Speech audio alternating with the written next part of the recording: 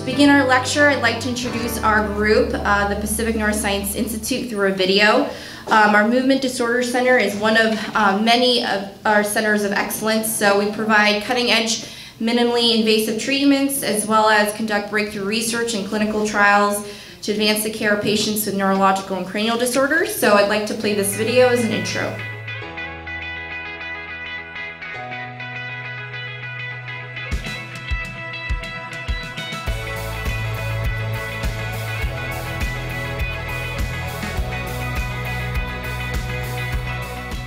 We have come a long way. The neurosciences are exploding with progress. Pacific Neuroscience Institute is the embodiment of this collective momentum and at the forefront of providing groundbreaking therapies while working hard to create novel solutions for some of medicine's most daunting problems. Formed over a decade of progress, our expertise has grown.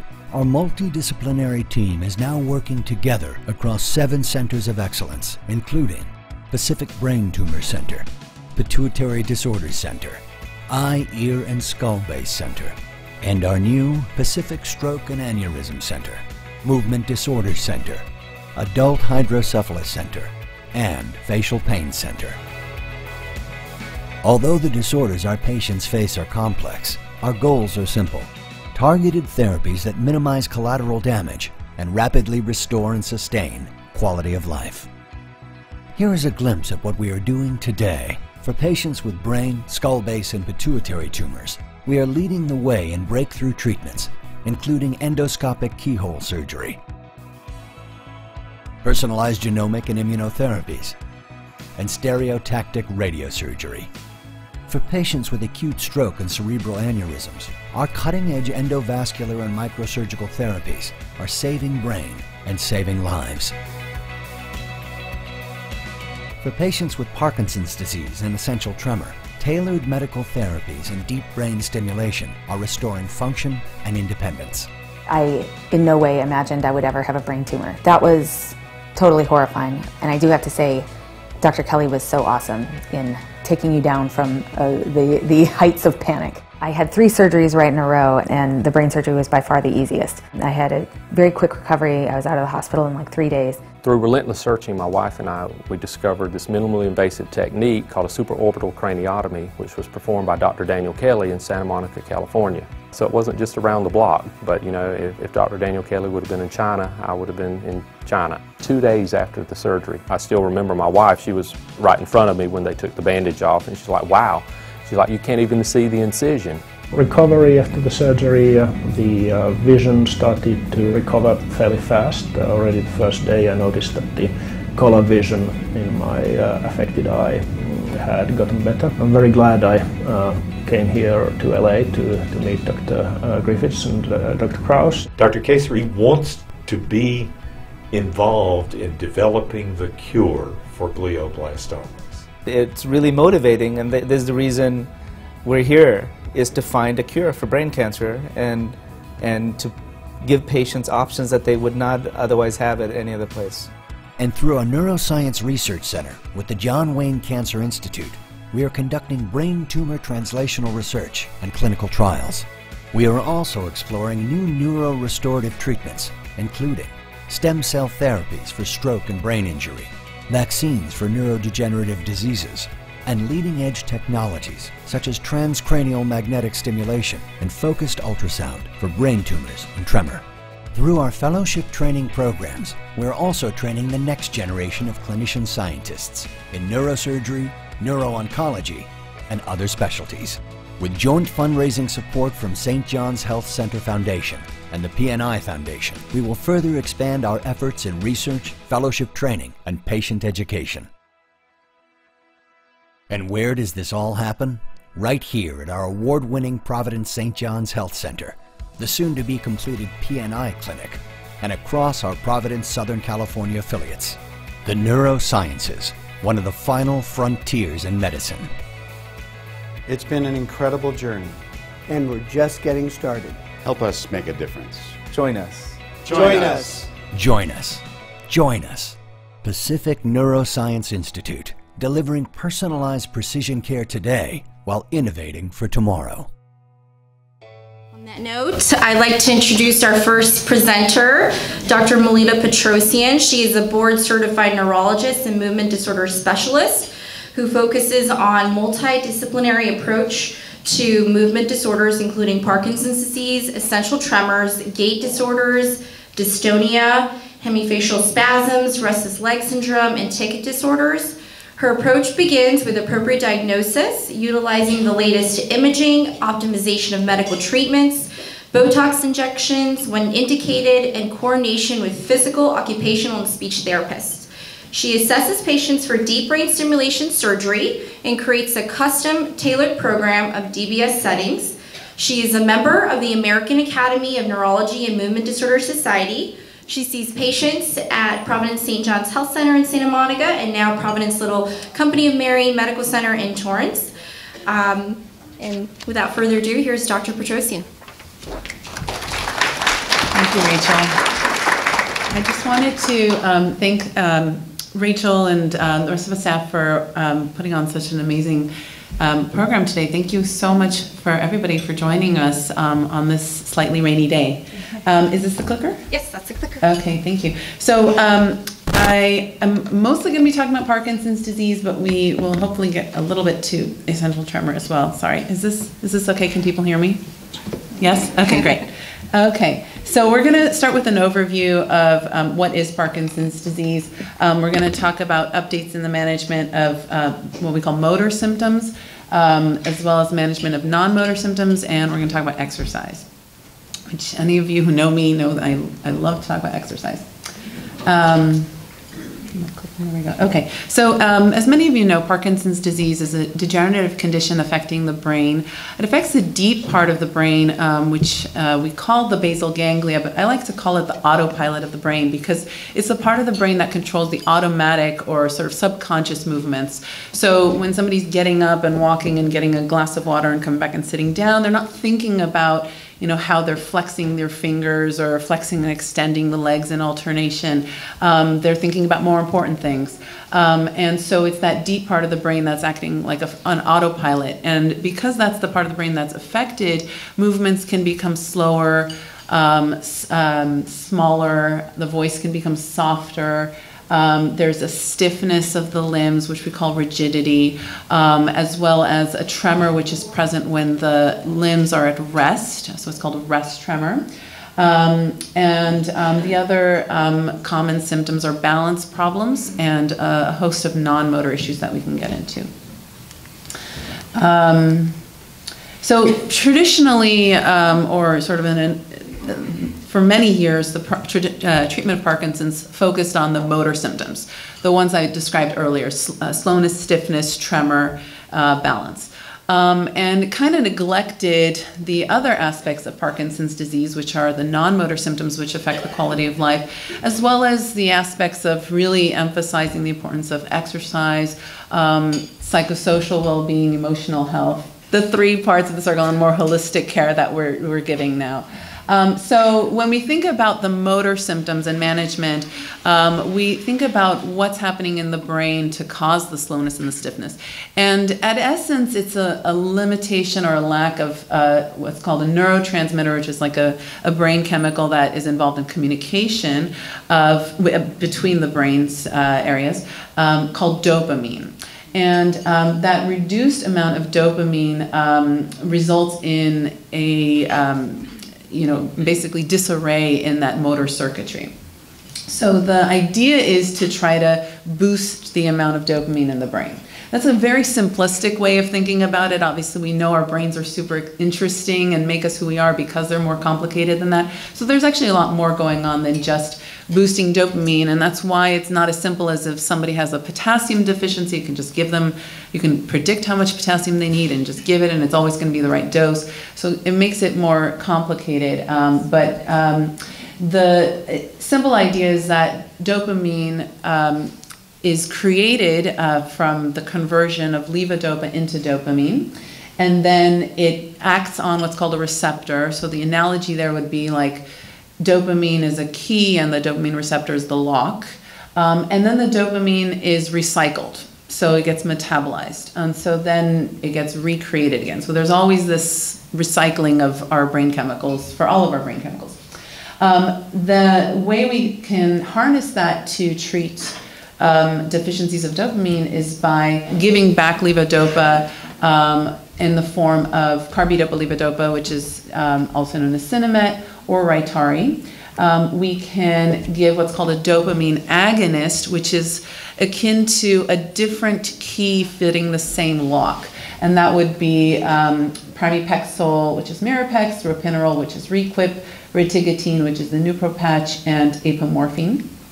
We can try to reduce the metabolism of the brain's natural dopamine by giving an MAO-B inhibitor, such as rasagiline, which is Azilect, selegiline, which is Eldepril, and safinamide, which is a newer drug called Xadago. Or we can reduce the metabolism of the levodopa, which is known as entacapone, with a COMT inhibitor, which is entacapone, which is what's in Stalevo and Comtan. What happens over the years of a person having Parkinson's is that as the years go by, the response to the levodopa changes. So initially, when somebody takes a dose of levodopa, it boosts the dopamine, and then people go from feeling slow and stiff, tremor, to feeling better, less tremor, less slow, less stiff. When people feel like the medications have kicked in, we call that being on. When people feel like the medications have worn off or they haven't kicked in yet, we call that feeling off. Off might feel like being slow, stiff, stuck, frozen. And as the years go by, or sometimes even earlier in the course, people may have a response to the levodopa of an abnormal involuntary movement called a dyskinesia. So that is kind of like what Michael J. Fox looks like if you've seen him on TV, a little bit wiggly, a little bit a little bit of a sort of an extra movement. It might be at the head or the trunk or the limbs. It might affect the voice or the gait. And that's something that's a little bit of an excessive movement. That's not including the tremor. So what we see here are sort of these three kind of states to be in, of being off, on, or on with dyskinesias. And earlier in the course of the disease, you will usually stay in that good blue zone of being on without too much dyskinesias with taking the medication 3 times a day.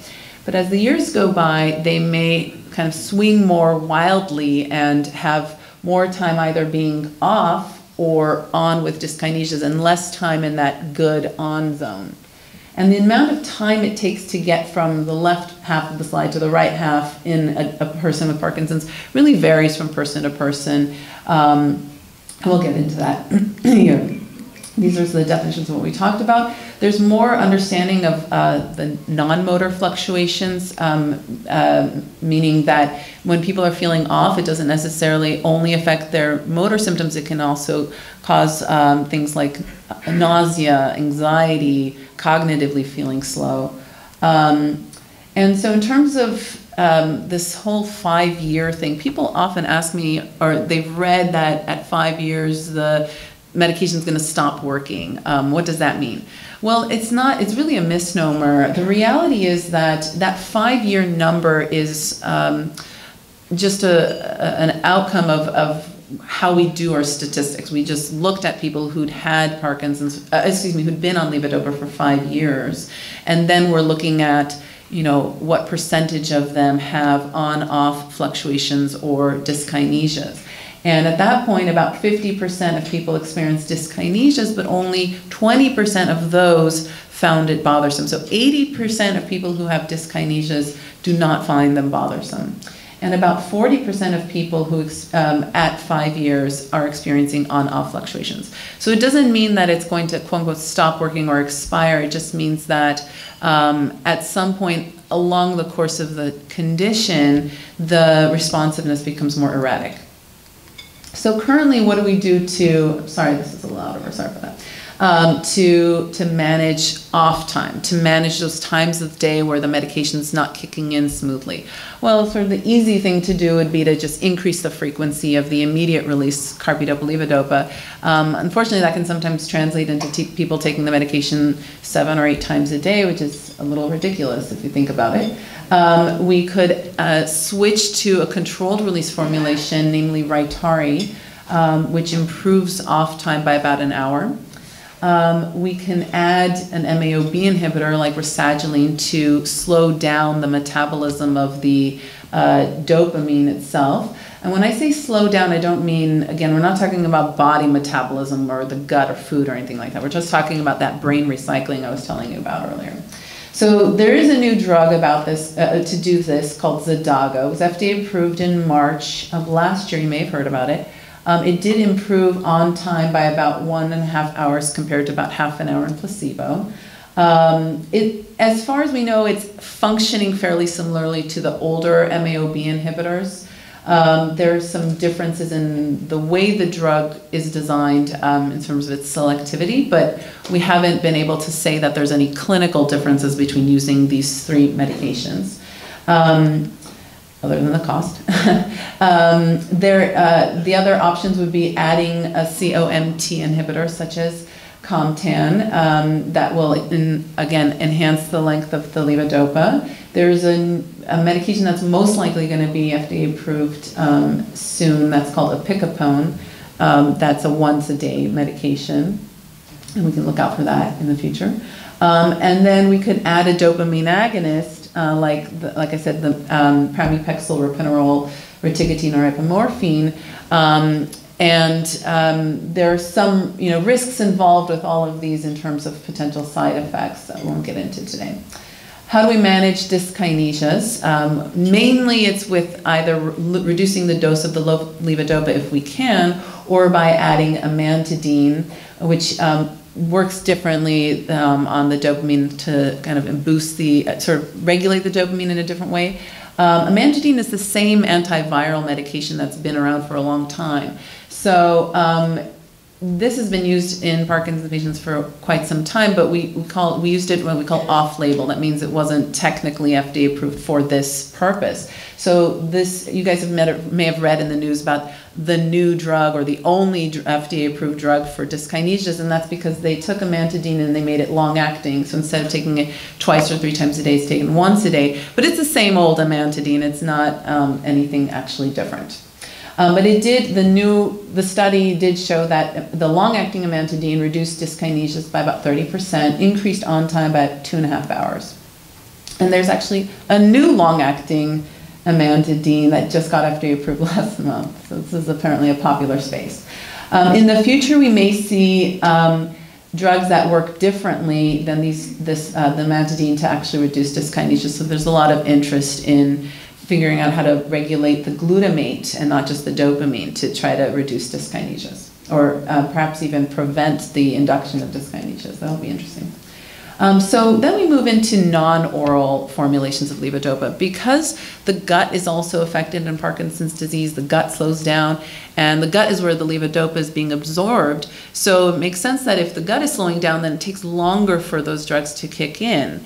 And so for some people, using a way to bypass that mouth and the esophagus and get directly into the small intestine makes sense for them. So what Duopa is a intestinal gel, and I know that sounds weird, but it's basically a cartridge that clicks into something that kind of looks like a Walkman, if you guys remember Walkman from like the 80s and 90s.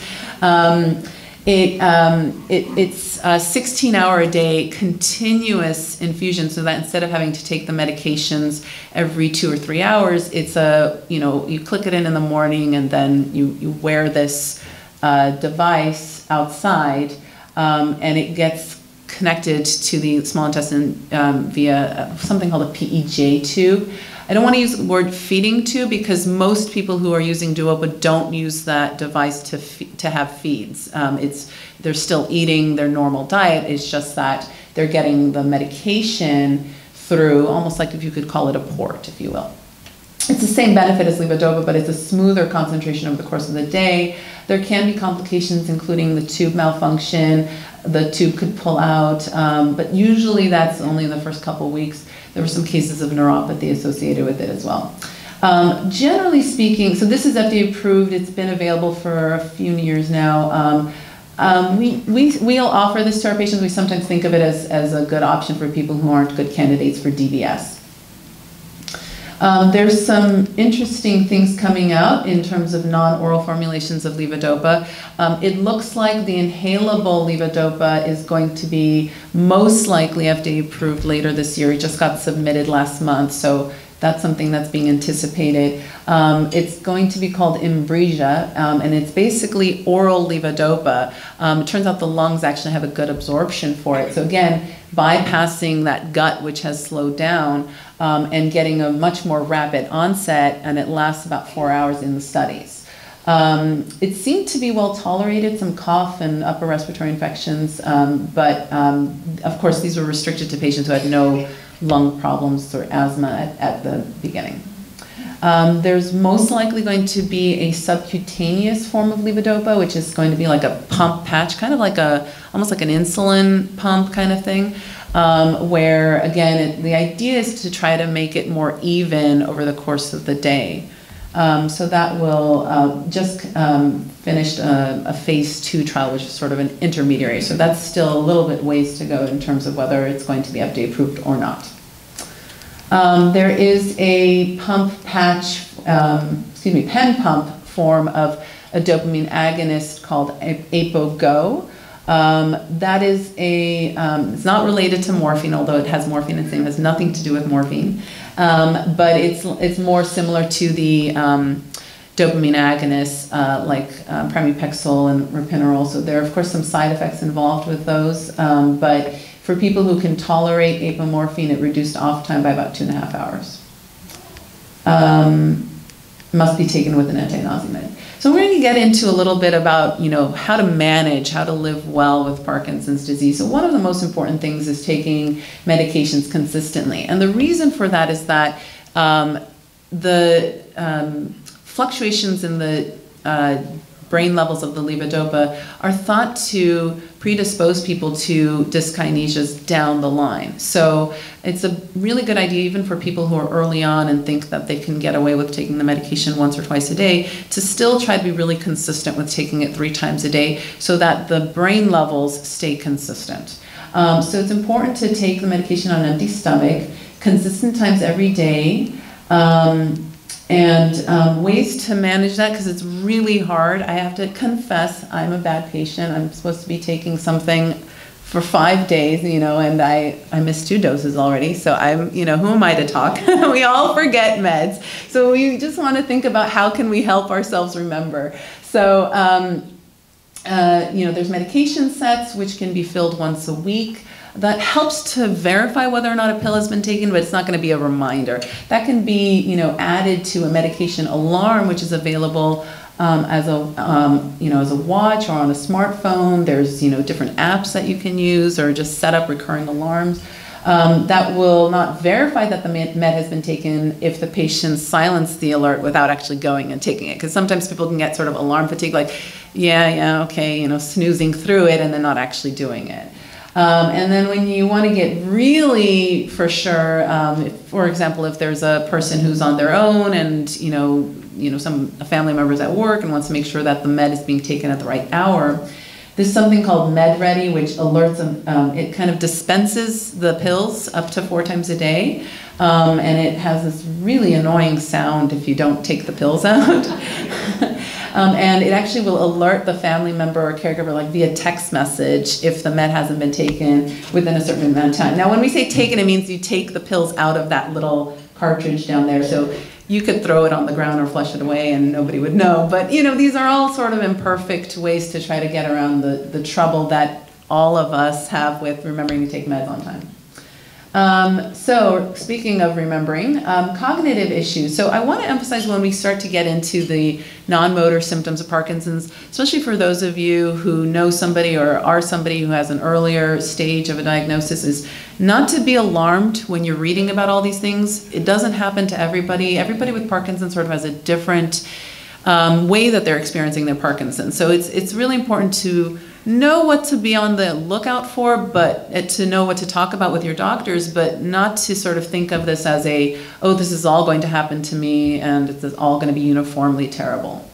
So some people with Parkinson's do develop cognitive problems, and that can include trouble initially, not necessarily with memory per se, but with decision making. They may become more mentally inflexible. Same kind of idea of like feeling physically slow, feeling mentally slow, or feeling physically tight and rigid and feeling mentally or emotionally tight and rigid. People have described trouble with their, what was that word I was going to say? It's gone, it's floated away. And sometimes there can be disorientation. So how to manage it? There are preventative strategies. You'll hear me talk about exercise, and I'll plug it in here. Cognitive exercise, I like to emphasize being interacting with other people, as opposed to, I think there's some evidence for doing things like the Sudoku or the crossword puzzle or the brain games or Lumosity. Nice sense about Lumosity is it makes you good at Lumosity. I don't know that it necessarily translates into what people what's important to people, but I think that taking a class where you're interacting with other adults, where you're out and having to be called upon, those kinds of things I think are actually really a lot more stimulating. So there are medications for cognitive issues. There's one that's FDA approved for memory issues in Parkinson's called Exelon. It's available orally or as a patch. There's also off-label usage of the medications we use for Alzheimer's disease. Not that this is Alzheimer's disease. And those are called donepezil, which is Aricept, or memantine, which is Namenda. Adaptive strategies, so it's okay to start to need to take notes and rely on a calendar, keeping objects in the same location each day, and cognitive therapy can be helpful. It's also helpful to break down tasks to things that are complex and just to sort of do one step at a time. And also to kind of let go of the illusion that we can multitask. People think that they can multitask, but in reality our brains are not designed to multitask. There's only one thing that's actually at the forefront of our attention, and everything else is becoming automatic, like driving or what have you. So the reality is, as we get older, even if we don't have Parkinson's, that gets harder to do. So, trying to just stop and focus on one thing at a time, especially if it's something important. So in terms of, what family members can keep in mind, it's helpful to have patience with response to questions, to understand the source of, mental rigidity or difficulty with decision making, and to give gentle reminders without challenging the patient. Emotional symptoms can include depression. Sometimes people will think that's a situational thing. Oh, I'm sad because I have Parkinson's. Well, it's not necessarily that simple, because it doesn't necessarily correlate with the severity of the Parkinson's. People could have a really mild form of Parkinson's but be severely depressed, and vice versa.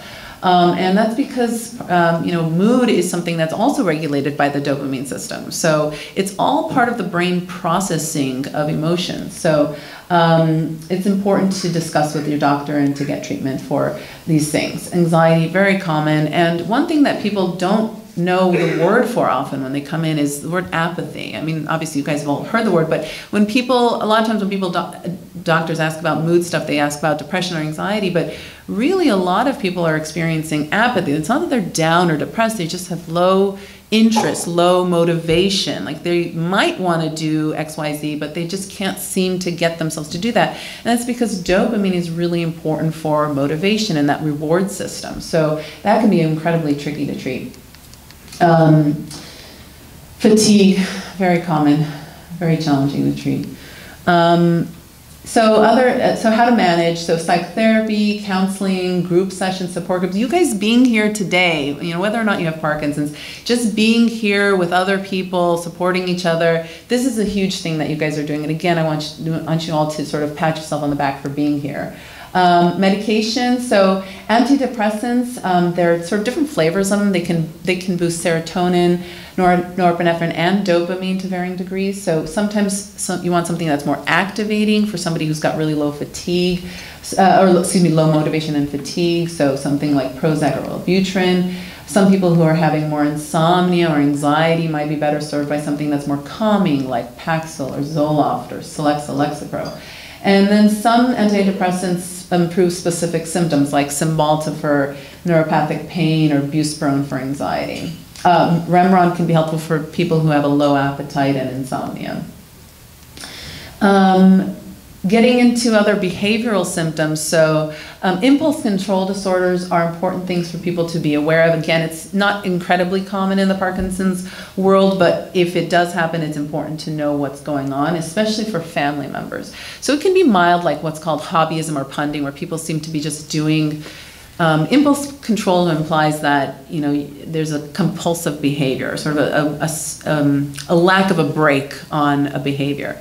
So punding or hobbyism is kind of like doing things that are kind of meaningless, sort of like almost like reorganizing or shuffling without actually having an ultimate goal. Gambling, shopping, eating inappropriately, inappropriate sexual behavior, alcohol and drug use, overdoing it with the dopamine itself. All of these have been described. And these can be really devastating for people's bank accounts and their family relationships when they do occur, and often don't really have much to do with any prior inclination towards addictive behaviors. They're much more common with the use of dopamine agonists like the Mirapex and Requip. A little less common with the Nupro patch, but can occur, and they do also occur with other medications. They can occur in people who don't have Parkinson's and are using the dopamine agonist, say for restless legs, but they may or may not be recognized by the patient because people think that I don't have a problem. I don't know, you know, it's kind of a shift in the brain's ability to recognize that there's a problem. So it's important for family members to know.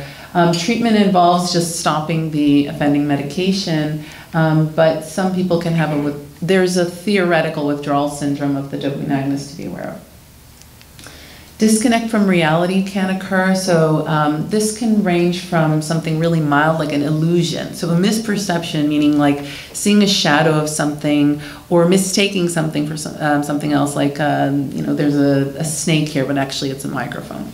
There can, you know, in a more severe way, that can be hallucinations with or without insight. So seeing a person or a vague outline of a person, or hearing murmurs, not necessarily, it's not the same as somebody who's suffering from, you know, say schizophrenia, where they're hearing actual communication. It's more vague, typically. But they can also be tactile. It can be something that's being felt that's not there. That's much less common than the visual. Often people will recognize there's nothing there. They either will look or they'll know, you know, this is just, you know, a dinner party, but there's nobody here, I know that. And so oftentimes it's not too bothersome to the patient, but of course it can become bothersome, and especially if there's lack of insight. Delusions refer to a fixed false belief. So this is something that often the patient will not recognize, but the family member will describe as, you know, Mr. Doe thinks that I'm cheating on him, or they think that the mailman is stealing from them, or what have you, and it can be very challenging to move past that. How to manage hallucinations is by improving light source and making sure that vision is being checked out. To sort of reorient or remind gently, but avoid arguing with the delusion, because it's not really going to get you far. And to make medication adjustments. Sometimes these have to do with too much dopamine or the dopamine agonist. Mantidine can also do it, so that may need to be stopped. There is a new medication that has been around for about, I guess, 2 years now, called Nuplazid, which works for hallucinations and delusions without blocking the dopamine, so it doesn't cause any problems with the Parkinson's symptoms. If it's severe, sometimes we do use the older antipsychotics, but that's kind of controversial. Sleep can be very commonly affected in Parkinson's, mainly insomnia, trouble falling asleep, trouble staying asleep, trouble rolling over in bed, frequent urination. Restless legs can impact the quality of the sleep as well, but that can sometimes be related to iron deficiency, so that's important to check for. Rapid eye movement sleep behavior disorder refers to when we dream, we normally have a paralyzed body, except for our eyes that are moving. So that's why it's called rapid eye movement sleep. In rapid eye movement sleep behavior disorder, REM sleep behavior disorder, the body is no longer paralyzed. So the body's moving, so people can act out their dreams, kicking, punching. They're often fairly violent dreams. So it's often that the dreamer is being attacked or a family member is being attacked by something or someone. So there's often a lot of self-defense kind of happening with, kicking, punching, strangling, jumping out of bed, those kinds of things. So they can kind of set people up for injury if that occurs. This, interestingly, can actually predate the motor symptoms of Parkinson's by several years. And it's important to discuss with the doctor because there is treatment for it and there are safety concerns.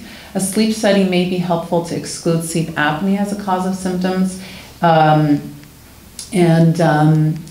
Important things for sleep management are sleep hygiene, so making sure that the lights are out, the bed is for sleep, no TV or screen time 2 hours prior to bedtime. Cognitive behavioral therapy is incredibly effective for insomnia. There's a couple of books I put in there. Restless legs can be treated with iron, if the patient is iron deficient, with GABA type drugs and with dopamine agonists.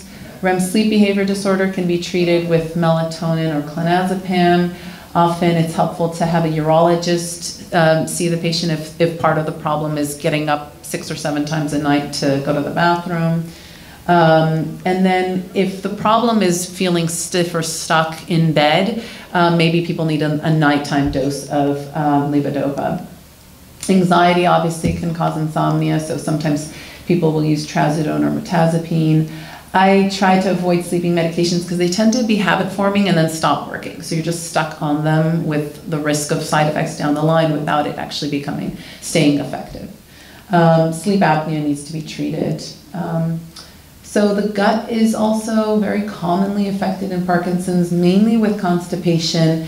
The stomach slows down too, as I was saying, so it takes longer for things to move, including food and medications.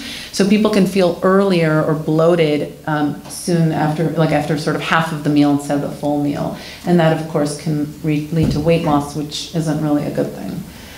People can develop trouble swallowing, and there can be drooling, which is related to the reduced frequency of swallowing. So often I'll ask people to confer with a gastroenterologist for evaluation.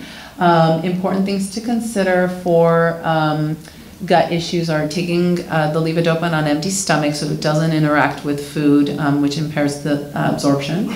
Getting 6 or 8 glasses of water a day, lots of green leafy vegetables, fiber intake, managing swallowing issues with a swallowing evaluation and considering what's called a dysphagia diet, which could mean like thickened liquids, things like that, small bites and sips. Excuse me.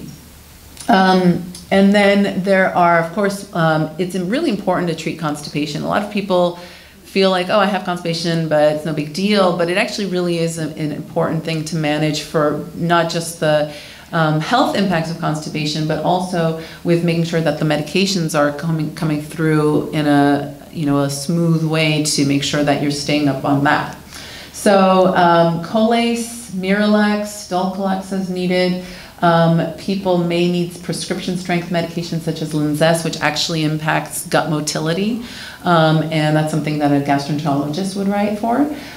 Treating delayed gastric emptying with things like erythromycin, but it's important for people to be aware not to take anything that would block dopamine, such as Reglan. And then drooling can be managed by using actually Botox injections, interestingly enough, into the salivary glands to reduce the formation of saliva. And when I say reduce, I don't mean, obviously, we don't cut it out entirely, but we just lower the amount of saliva and reduce the drooling. Urinary symptoms, very common. In men, it's a question of whether it's the prostate or Parkinson's, so I often ask patients to consult with a urologist or a urogynecologist for women, but it can cause, increased urination, increased urgency, inability to hold the bladder, and increased urinating at night, which is called nocturia. I won't get into what to do here because I tend to just refer, but I do want to make sure people are aware that when they talk to their urologist or urogynecologist, that some of the medications used for urinary symptoms can cause side effects that are relevant to Parkinson's patients, such as the alpha blockers, like Flomax is the most commonly used one, can lower the blood pressure when people stand up. So if somebody already has that problem, that's not a good idea. And if somebody has confusion or mild dementia, the anticholinergics can exacerbate that, so not a good idea. Orthostatic hypotension refers to blood pressure dropping when somebody stands up more than 20 points. It can occur about 2 to 3 minutes after standing, and it can manifest with dizziness, lightheadedness, or even falling or fainting after getting started with walking. So we tend to manage this with compression stockings, again, lots of water, small frequent meals, as opposed to like smaller big meals where the blood rushes to the gut and doesn't get up to the brain. At night, keeping the head of bed up 30 degrees. There are 3 medications, one of which is newer, that can be used to boost the blood pressure. Exercise, yay, okay. So you guys are going to have a really great exercise demonstration later today to get you moving. So there are so many benefits of exercise. Improved gait and balance, reduced freezing, reduced risk of falls, improved flexibility and rigidity, better energy, better sense of well-being, but actually improved working memory, decision-making from the cognitive perspective, concentration, attention is improved, better mood and anxiety, and better sleep. How does exercise do all these amazing things? I always feel like I'm selling snake oil when I'm talking about exercise because there's so many great things about it. Well, it seems like there's several things that exercise does. One thing it does is it helps make the neurons, the brain cells, more efficient at using the dopamine. It can encourage the growth of blood vessels to improve blood flow to the brain. It can help the neurons make new connections to the other neurons, so those are called synapses. It can improve what we call neuroplasticity, which is really a fantastic thing that people may not be aware of, which is that your brain can actually change even later in life based on the behavior of the person. So literally structural or biochemical brain changes that can occur based on the exercises that you do. So this is really empowering. If you don't remember anything else from what I said, remember this is that you do have a lot you can do if you emphasize that power of exercise. I swear, I feel like a preacher up here, like praise be to exercise. It can improve cardiovascular health. You know what's good for your heart, it's good for your brain. It can support the functioning of the immune system and reduce inflammation. Of course, there's side effects with everything, so maybe aches and pains, that kind of thing. So we'll talk about cardiovascular exercise using things that are low impact or zero impact, like swimming, exercise bikes, elliptical machines, where it's not going to be as hard on your joints as, say, like going for a walk or doing like, I love the idea of water aerobics because you're buoyed in the water as opposed to doing something kind of high impact on the ground.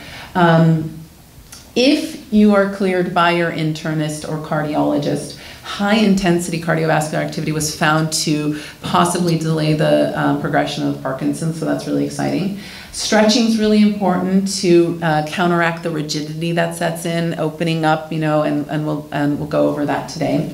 Resistance exercise I'll get into in the next slide. Balance training, walking, and then skill-based coordination. What do I mean by that? So you guys may have been reading about boxing for Parkinson's or dancing for Parkinson's, and what that does is it's not just the same old getting on a bike and like kind of becoming mindless. Like I think it's happened to all of us where, you're watching TV or you're like reading a magazine as you're exercising and you're not really paying attention to your body. You're not being mindful of what your body's doing. So when you're mindful, you're harnessing the fact that underlying the Parkinson's, your muscles are still strong, your nerves are still good, so you actually do have that strength to do the big open movements. You just have to become conscious of it. So it's all about bringing conscious awareness to what you're doing. So do what you enjoy, start small, make changes. It's never too late to start, but be safe and don't be too impatient to see results. So this is a slide about progressive resistance exercise, which is kind of a strengthening kind of program, like either with weights or bands.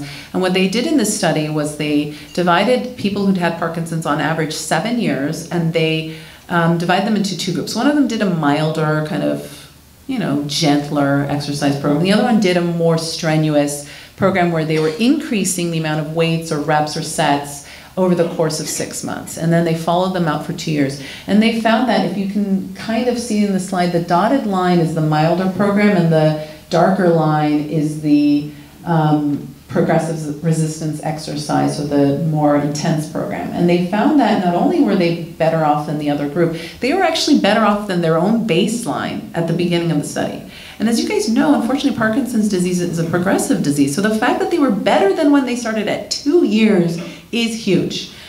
They also found that they were stronger, they were more mobile, and they actually needed less medication over 2 years. So at least at the 18-month mark, that was significant. So they all needed more medication as the years went by, but there was less of an increase in the group that was doing progressive resistance exercise. So it's kind of like exercise is a drug. I'm going to skip this and just talk for a moment about essential tremor, because I know that was on the agenda for today. This is actually Essential Tremor Awareness Month, March is. So as you guys may be aware, it's much more common than Parkinson's disease, about 8 times than the people who have Parkinson's disease.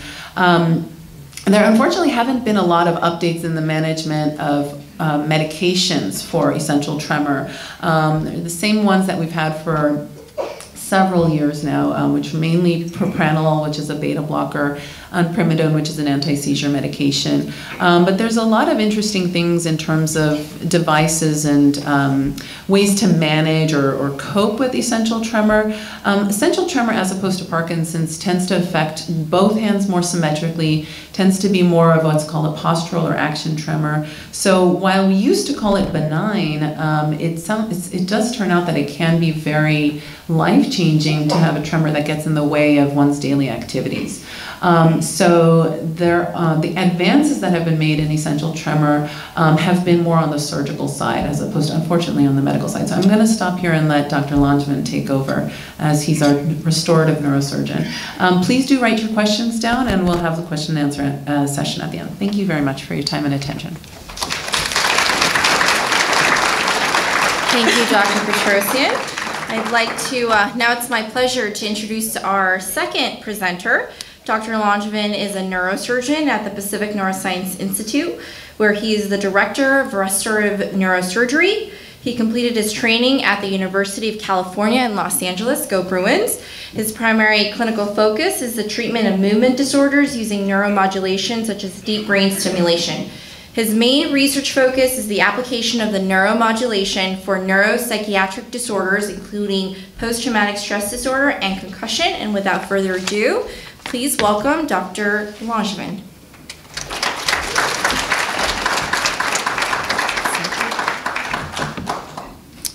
Thank you, Rachel. And so I wanted to thank, first of all, everyone for being here today. I think it means a lot to us, obviously, that we have a group of patients and family members who are very engaged to learn about the illness and new treatment options, both in the scientific community, but also locally here at Little Company of Mary. I also wanted to thank Providence, Little Company of Mary, to help us out putting the event together. I personally have been in the community, practicing in the community here for a little over 1 year, and I have to say that it's been an amazing experience working with Providence, LCM over at Torrance, building the program along with their help and the support that they have provided. I remember a time Dr. Petrosian and I used to go different events, either by the APDA or the Parkinson Society, and meeting a group of patients, and maybe some of you were in those events. And we were talking with patients, to see what's important for them, what they're looking for in a center specializing in movement disorder, whether it's essential tremor or Parkinson's disease. And I have to say that the number one thing that people are telling us is that, you guys are doing great things, and there are a lot of good things happening on the west side, at UCLA, Cedars, other groups, and you guys at St. John's.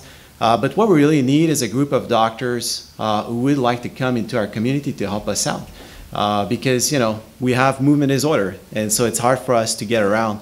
And furthermore, if you get surgery, then there's a lot of insecurity into getting a treatment further away, because what if there's a problem, what if there's an issue, or a simple troubleshooting may mean a long commute to get to your physician. And so, over time we took that into consideration, and then sure enough there was a huge opportunity for LCM.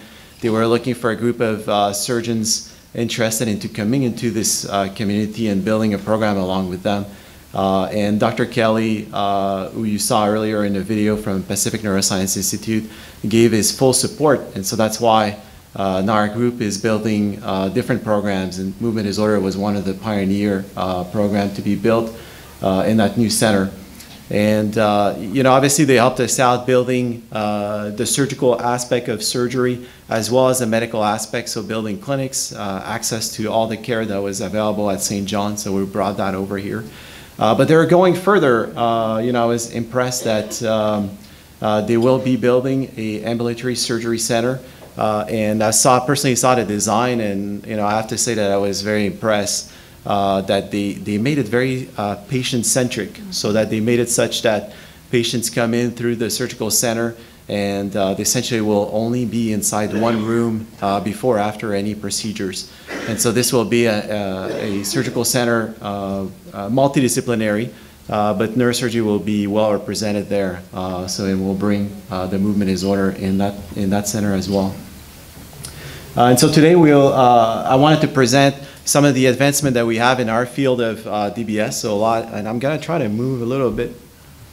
And the other thing I want to say is I saw a lot of people taking notes or pictures, which I think is great. But I just want to mention they have the videos there, so it makes it a little awkward for us. But the good thing is that this will be uploaded to YouTube, and we're going to be providing the link for everyone. Yes, we will. So we're going to be providing the link for everyone, so that you don't need to worry too much about taking notes. And I know we're speaking really fast. Part of it is we're excited about the program, but I'll try to slow down. The success to a program in movement disorder is really the team. Obviously, I feel really lucky that I get to work with one of the best movement disorder neurologists that I've met. So Dr. Petrosian actually was trained at Harvard Medical School in her fellowship, and so we're very pleased when I got the opportunity to meet her and decide that she was going to be the neurologist in my practice. We also have two amazing nurse practitioners who really make it happen for us. So you've met Rachel Cruz and Giselle over in the back. So please, if you have a minute, feel free to say hi, ask them any questions. So Giselle is running a support group, so she has a lot of experience working with patients with Parkinson's disease and their family members. So today, we will go over DBS to try to demystify what it means to have deep brain stimulation. We'll go over the indications, primarily Parkinson's disease and essential tremor. And finally, the surgical techniques, so that people have an overview about what we do in the operating room and how do we make it as easy as possible for the patient. So this slide shows the main component of DBS. So there are three components. The electrode that has to rest into a very precise location for the brain, and that location is dependent on the specific condition that brings you to have DBS, as well as the specific symptoms of that condition that you have. So that's what Dr. Petrosian and I put our heads together, and then we decide the best target for every patient. The other component that's important is the pulse generator. And so that induces the electricity. It's a small current. But it's also a smart computer in that it has a lot of information inside. So like if there was any issues with the system, how much time of usage the patient has had since the last interrogation, and also allows us to really shape that electrical field around the electrode. And so that's an area of active research right now in the engineering part of the field. And the last component is the extension wires. And so the entire system is under the skin, so there's nothing really that shows obviously on the outside. Maybe a little profile on the clavicle where you can see the device, but the entire implant is under the skin. And the extension wire, what we look for is something that's flexible so that patients are not limited in their neck motion. And so about a year and a half ago, this was the only slide that I would show in this presentation.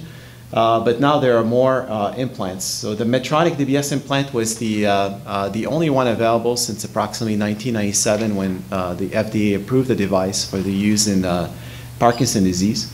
And so you can see the three components, the electrode, and note that there are 4 electrode contacts.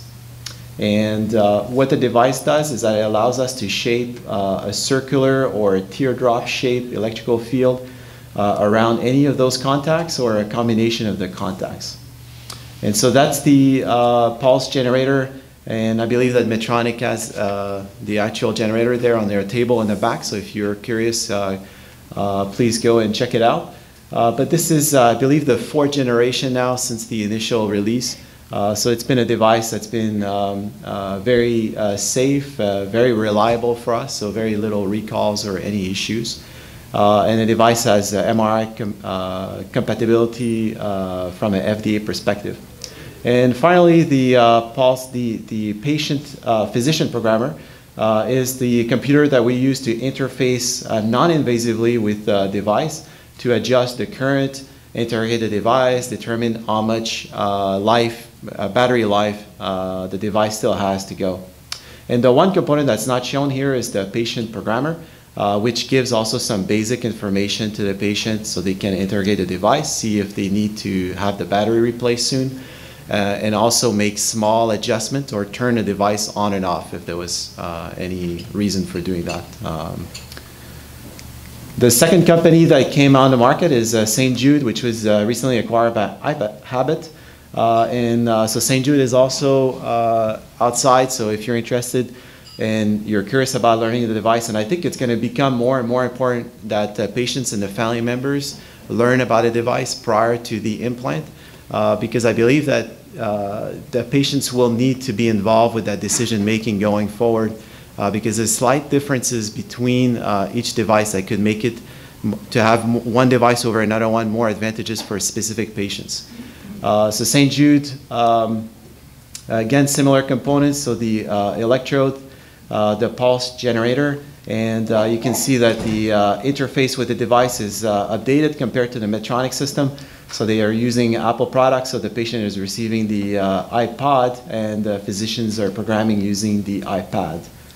And finally, just a few months ago, Boston Scientific now came out with their system, again with the similar components. The difference is that this piece here essentially is the recharger for the pulse generator. So their iteration of the device comes in solely as a rechargeable system. The other company that has rechargeable technology is Medtronic.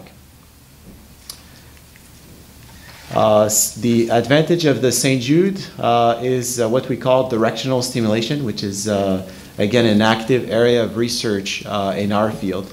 And so if you look at the hardware, you can see again the 4 contacts, so 1, 2, 3, and 4. And the main difference is the 2 contacts in the middle have this area here of separation. And so what that does is that it creates 3 different units for that ring electrode. So now the physicians can not only control all the 4 contacts independently, but they can select a subgroup or sub-aspect of the electrode. So you have even more precise modulation, basically, or electrical field shaping. And this slide sort of shows what that would do. So imagine that you have here on this area of the slide, so you have your electrode, and we're looking at the electrode inside that precise target. So in this case, imagine that this would be your target, this area that's called STN. And so you can see that the electrode is slightly off-centered of that target.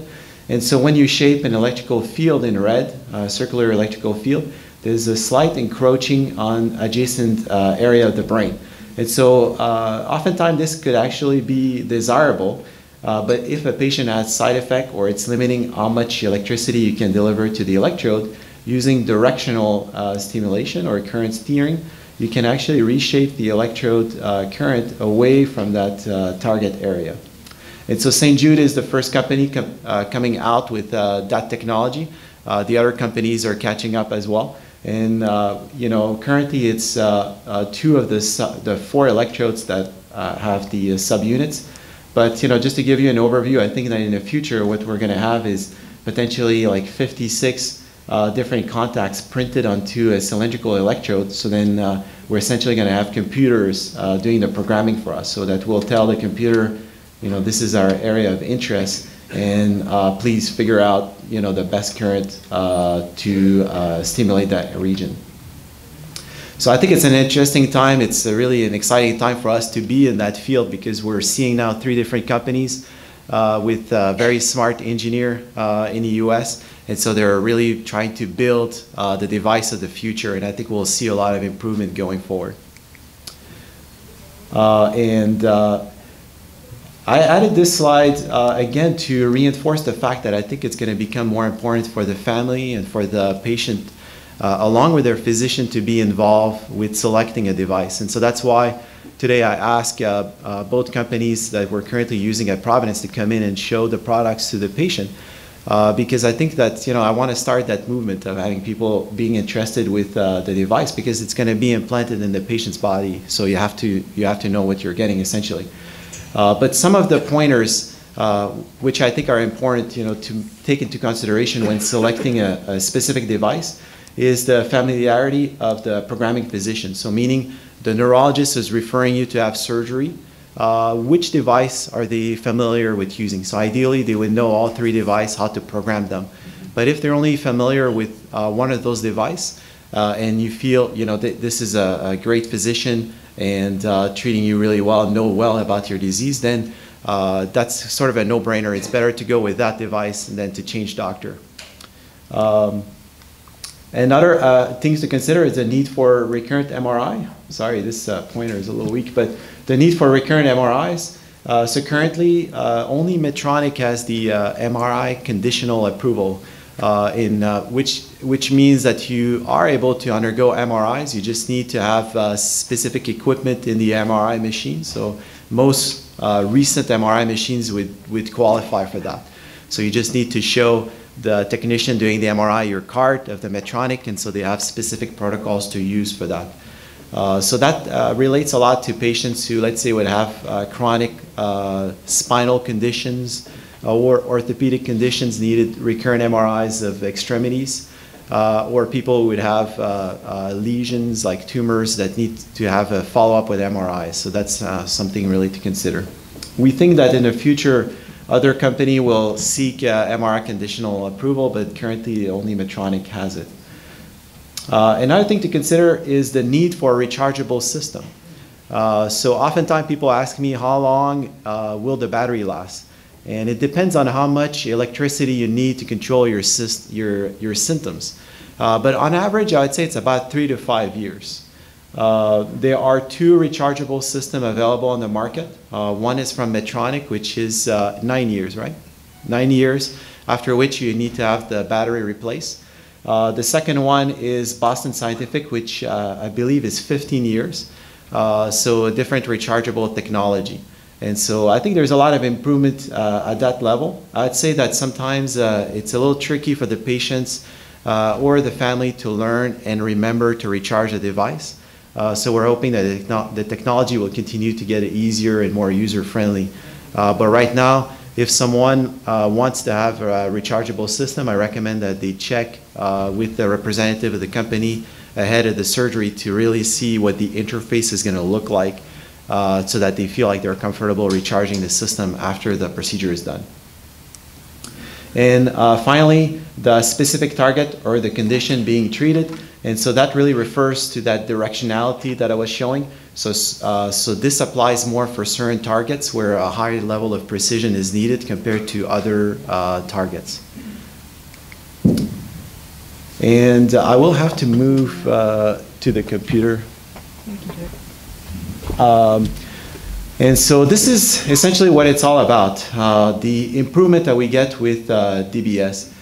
And Rachel, I think there's some sound in the video. Just make sure that we kill the sound because it's just disrupting. You want to play a pre-op video? Yeah, so you see a patient with a great amount of difficulty getting out of the car. So with bradykinesia, rigidity, slowness of movement. So the cardinal symptoms of Parkinson is really what's targeted with the therapy. So the tremor, the bradykinesia, or the rigidity, and the slowness of movement. And so we see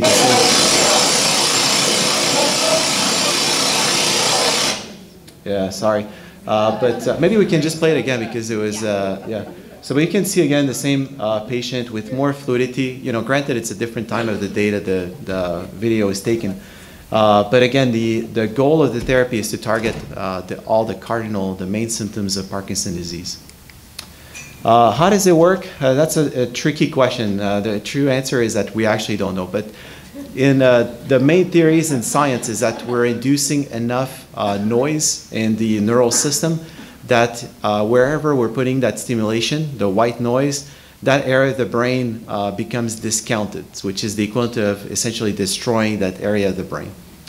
So imagine that you have area A speaking with area B, so two regions of the brain.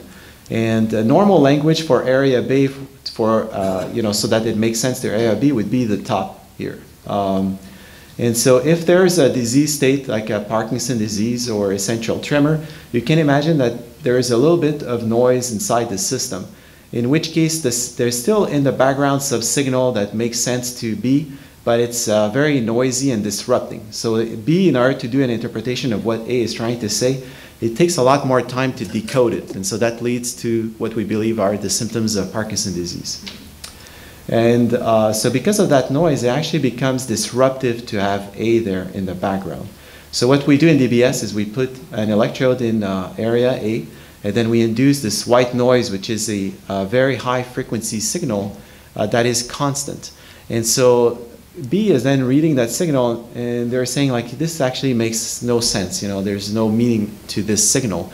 And so B just learns to forget or to discount completely what A does. And so in the case of abnormal states such as essential tremor and Parkinson's disease, this actually leads to an improvement in symptoms because other areas of the brain that are still functioning normally can then carry their function without the disruption of the abnormal area. So with that said, when we established the center, for excellence in movement disorder, I mentioned earlier that the team is very important to the success of the treatment. But from a patient perspective, the factors that really determine the outcome of surgery, the number one is patient selection. So for us, it means really to select a neurologist who's going to be able to work with your treating neurologist in their two different expertise to make sure that you truly have the disease either of Parkinson or essential tremor. So we know that we know your conditions, we understand which symptoms are bothering you, and then we have the knowledge that the DBS is going to be the right option for you.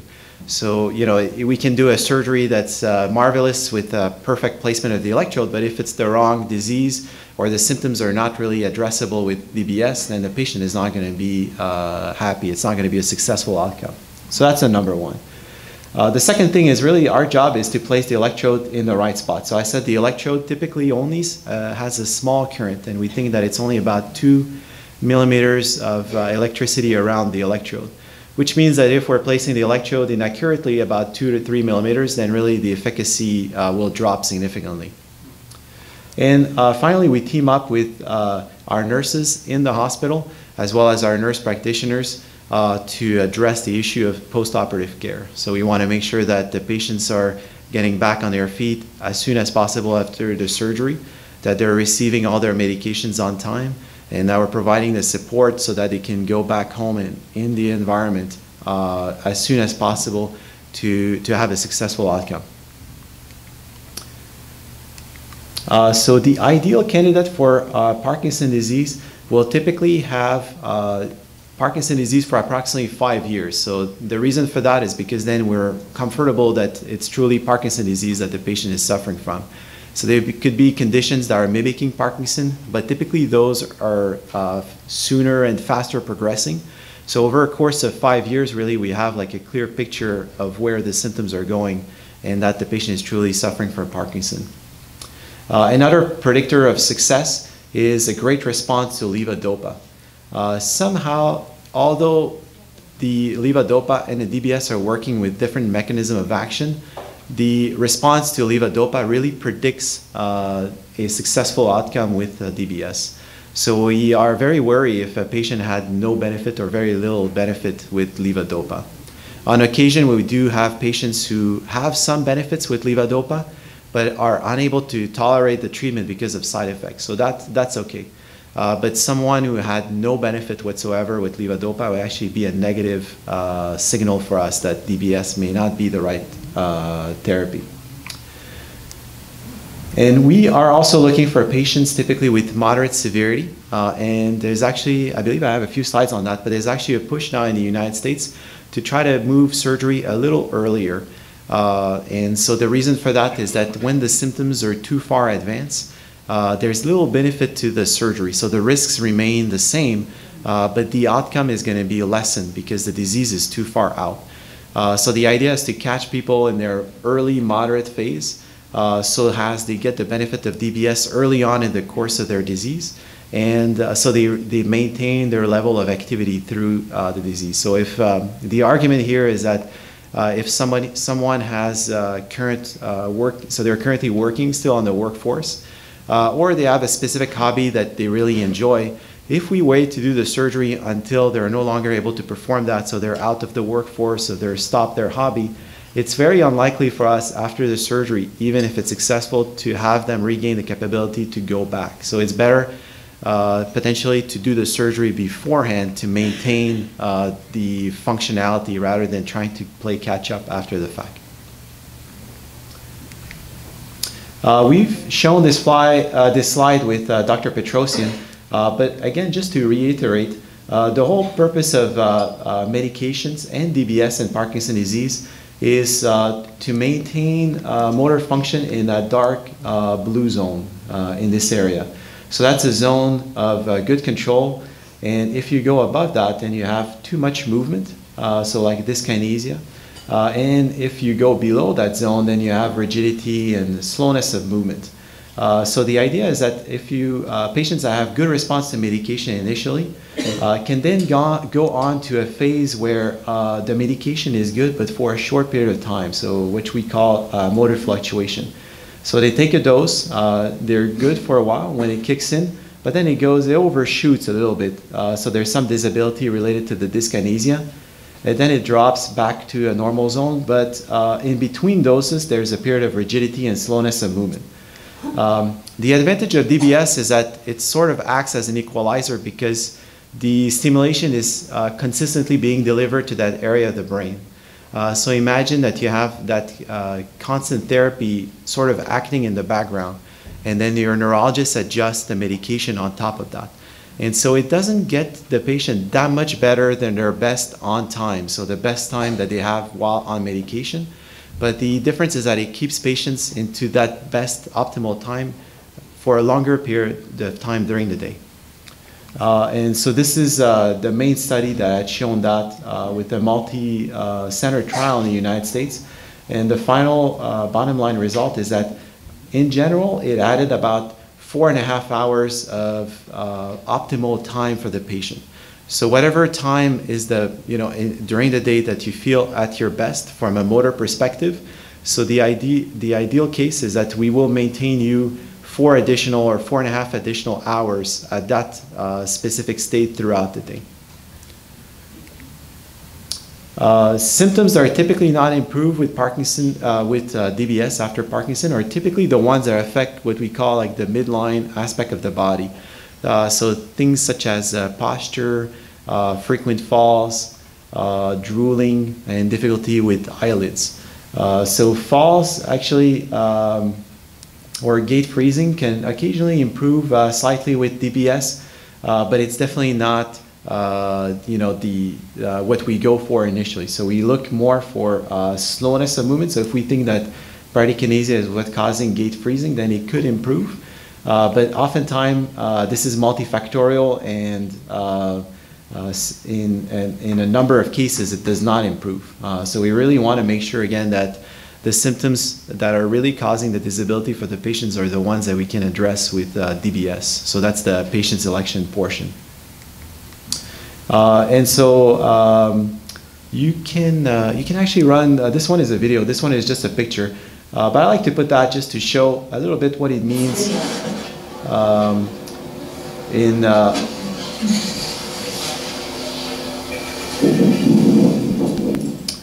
people's life to have 4.5 hours. In general, what people tell us is that they can venture out of the house a little bit more than just on meds.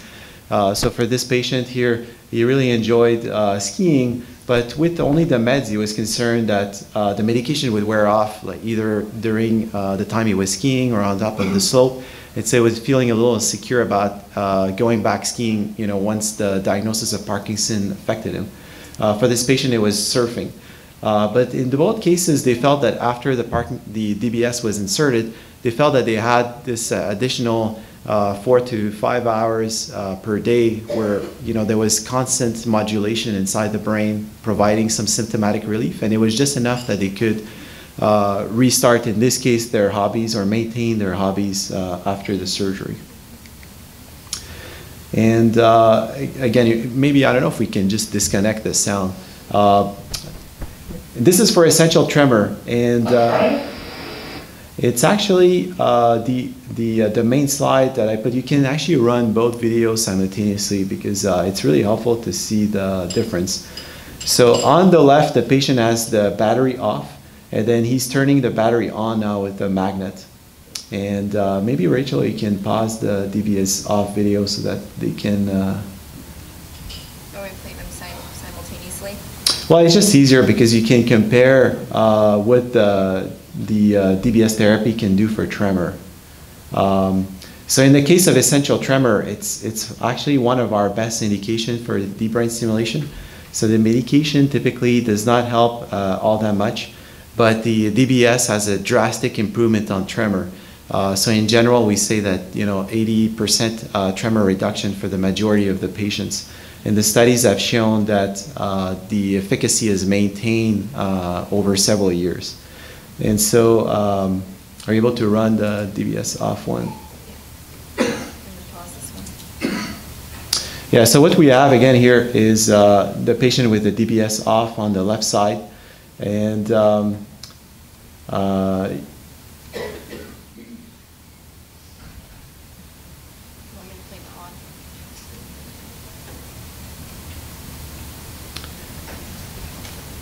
and so then you just turn the device on, and you can see how much steadier the arms are.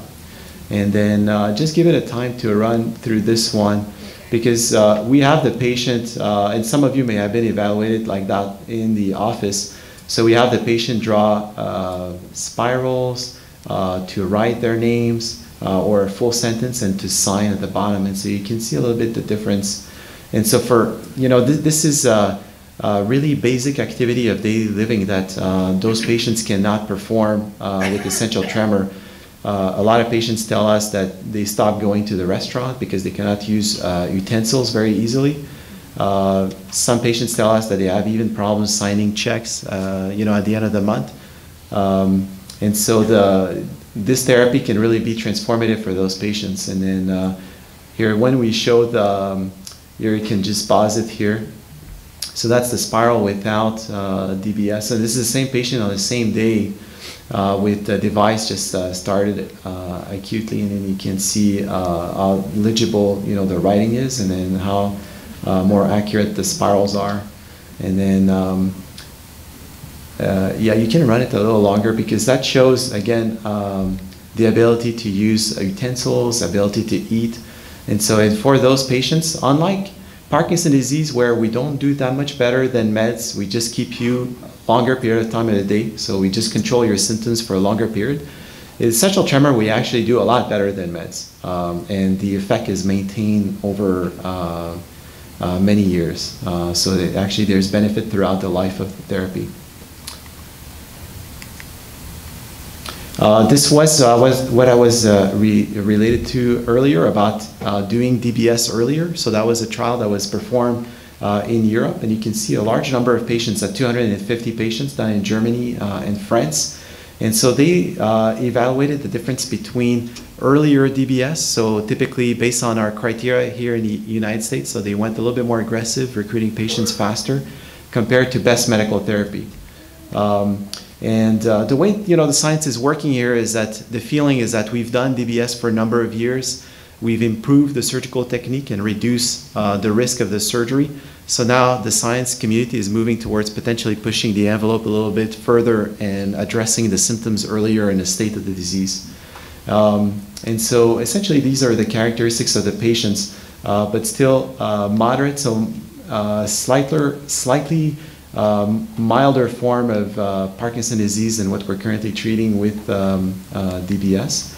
And so these are like the bottom line results, in red being the improvement compared to like the blue line, which is the medical therapy. So you can see how DBS really improved the outcome compared to best medical therapy in pretty much all the aspects that were being measured in the trial. And what the authors mentioned is that they felt that cognition was something that typically does not improve in typical DBS, but potentially in earlier DBS. In this case, they saw some improvement. It's not entirely clear as to why that would occur. But I think what's most important is the activity of daily living, where there's an improvement compared to best medical therapy, and they felt that this was a little higher than what you would obtain with typical DBS insertion.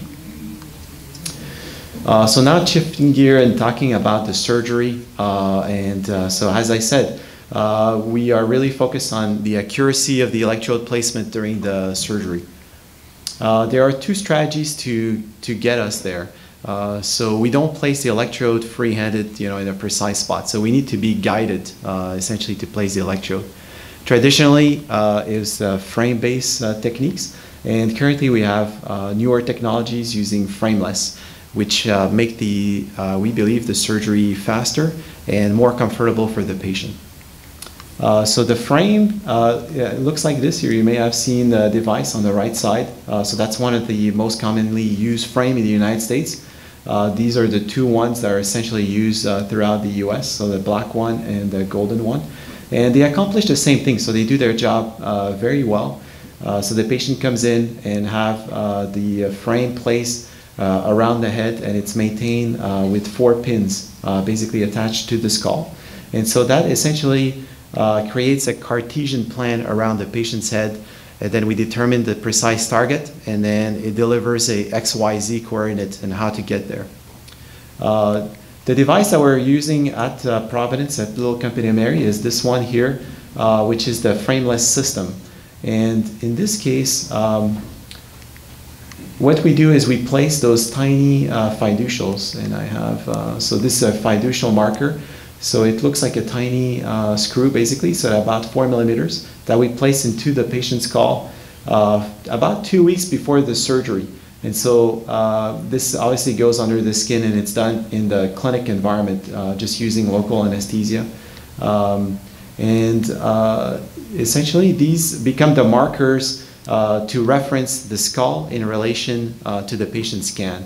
And they will act also as a foundation to hold this 3D printed device here in white. And so this then becomes the frame that guides the electrode in place.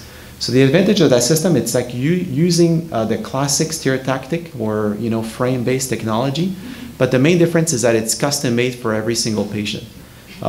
So the production is pretty light, and so for the patient it's easier to have it installed during the surgery.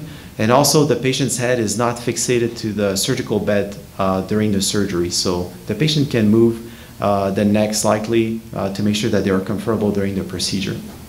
And the advantage is that the electrodes can be simultaneously installed. And there is no scanning done and no assembly of the device done on the day of surgery. So in our experience, we really shave approximately 3 hours of surgical time, which, that's not for us. Like, we were there all day anyway. But for the patient, those 3 hours is really less anesthetics on board, less pain, less discomfort. And we've noticed that it helps facilitate recovery post-operatively. So that's why we shifted into using this device instead of frame base. As I said, we placed the fiducials 2 weeks before in the clinic. We then obtained a CT scan that we merge with the previously obtained MRI of the same patient. And while the patient is at home, we then plan the entire surgery. So we have as much time as we want, essentially, during those 2 weeks to really plan the trajectory, where we want the electrode to start, where we want it to finish, and to make sure that the entire trajectory is safe for the patient. Once we determine that, we then send it to the company that creates the frame. The equipment that is used to place the electrode is relatively streamlined and simple, so that reduces the risk of infection. So if you have a lot of instruments on the table and it takes longer to perform the surgery, so there's slightly more chance of having infections. So I like the fact that it's streamlined. We use computer guidance, and so that's a step that's very similar if you use a frame or no frame. But essentially, that's an improvement of the technology that we've seen over the last 10 years, where we have these computer-assisted guidance where we can really visualize the entire trajectory of the electrode through the brain using the patient's MRI. And what we look for here is the exactitude of the target, as well as the safety of the trajectory. So we want to make sure that we're far away from any important blood vessels that can cause a complication. And at the end, the software generates a rendition, a 3D rendition of what the custom-made frame will look like once installed. And so this is a mathematical system. So another thing that I like is that there's no measurement during the surgery. So the computers are measuring everything based on the patient scans and our predetermined trajectory. So on the day of surgery, we only focus on the patient, the symptoms, the improvements that we have, and the side effects. So we don't have to worry about measuring and making sure we are accurate assembling the frame. And make sure that, I think they put some music here, but I asked the company, I was actually interested to know how they make, sorry about that, I don't know why they thought they were funny, but so this is their laser printer, essentially building the device in 3D. Sorry. Oh, okay. But essentially what they do is that it prints out layer by layer, and at the end they have a block of powder, and the device is like inside of it. So they just essentially brush off all the dust, and then like an archaeologist, and then they have the device that comes out. So that's the printout layers by layers. And so it's a company that's located in Maine, so they print them out over there and then ship them to us, and then we sterilize the equipment. And so that's a laser that etch out like every single layer, one after the other, and then another layer of powder is added for the next layer, essentially.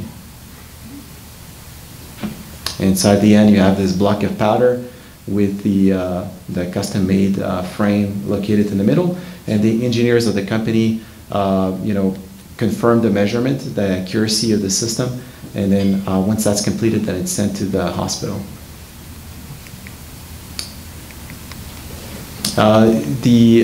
Several centers in the United States are now using the custom-made frame, and the accuracy complication rates has been verified, and the scientific literature is showing the same results as using a traditional frame.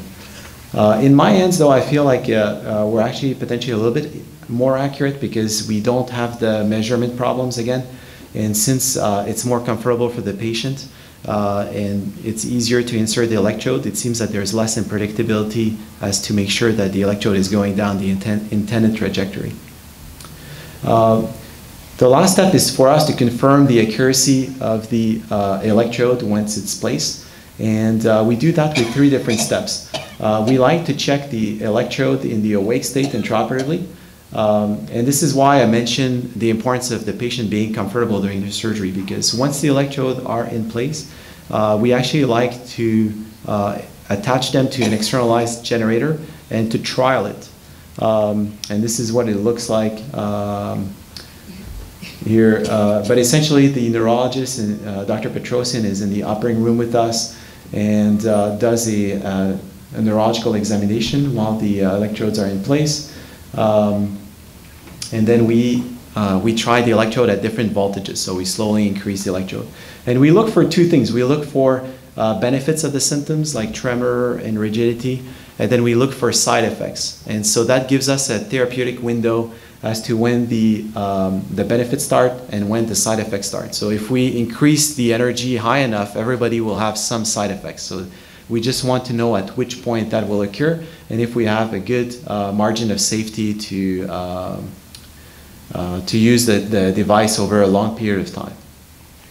And actually, we do want to see a little bit of side effects because it tells us about the neighboring structures around the electrode. And so that gives us an additional idea that we are in the correct spot, the intended trajectory. Another thing that we use is electrode recording. So like when the electrode is inserted inside the brain, neurons are actually speaking to each other at different rate of frequency. And so we can actually look at that signal, and that tells us additional information as to when we enter our intended target and when we exit it. And so then we know the span at which the electrode is entering and exiting the target. So we know how many contacts of the electrode we have inside our intended target. And lastly, we do always a CT scan postoperatively, and that tells us a lot of information. So if there's any complications like bleeding or stroke, so we want to find out. And also, it allows us to superimpose those images to the preoperative MRI, and then we can confirm that our electrode is indeed over the intended target. And briefly, to conclude, things that we look for postoperatively. So we want to rule out any immediate complications, so which are very low in DBS surgery nowadays. The other thing is that we want to make sure that the patient receives their Parkinson medication.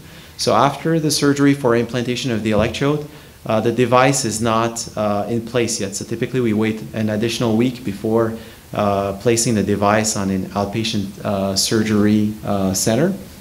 And so during that time, there's no therapy from the DBS. So we need to make sure that the patient receives their medication on time so they don't suffer from freezing, gait freezing, and bradykinesia and rigidity that would slow down their progress towards recovery.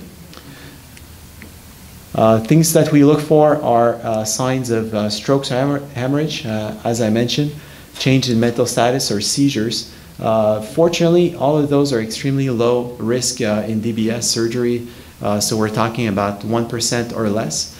And the reason why those risks have reduced over time is because we spend a lot of time with the preoperative MRI planning our trajectory, making sure that we're away from any critical structures, and we work with the primary care provider and the patient's doctor to make sure that the blood pressure, diabetes, and other conditions are treated properly before the surgery. And headache occurs most of the time after the surgery, but typically only lasts about 2 days. So we want to make sure by the time a patient goes home that that symptom is well controlled. So this is just a slide to reiterate the importance of medication. And so for this, we work really closely with our pharmacists and our nurses in the hospital. And finally, early mobilization. And we aim for a discharge approximately 1 to 2 days to make sure that there's less risk of having hospital-acquired infection while in the hospital. So we prefer as much as possible to have the patient return to their home environment when that is can be safely achieved and that the patient are comfortable with their symptoms. So in conclusion, I think it's an exciting time again. I think that we're going to see a lot of improvement with the device moving forward. We've already seen a lot of changes over the last few years. And DBS can truly be transformative for those patients suffering from severe tremor, in the case of essential tremor, and for those patients with Parkinson's disease who have a lot of motor fluctuations. So in those cases, we've really heard from our patient stories where they were able to maintain or even regain a lot of function going back to their hobbies. And so on that, I think that now we're ready for the therapy session. Great. Yeah. Okay, very good. So we had some interesting question. First one, if we get DBS now, will we be excluded from future advances, such as better leads and better system? So that's a great question, and there's two parts to answer that question.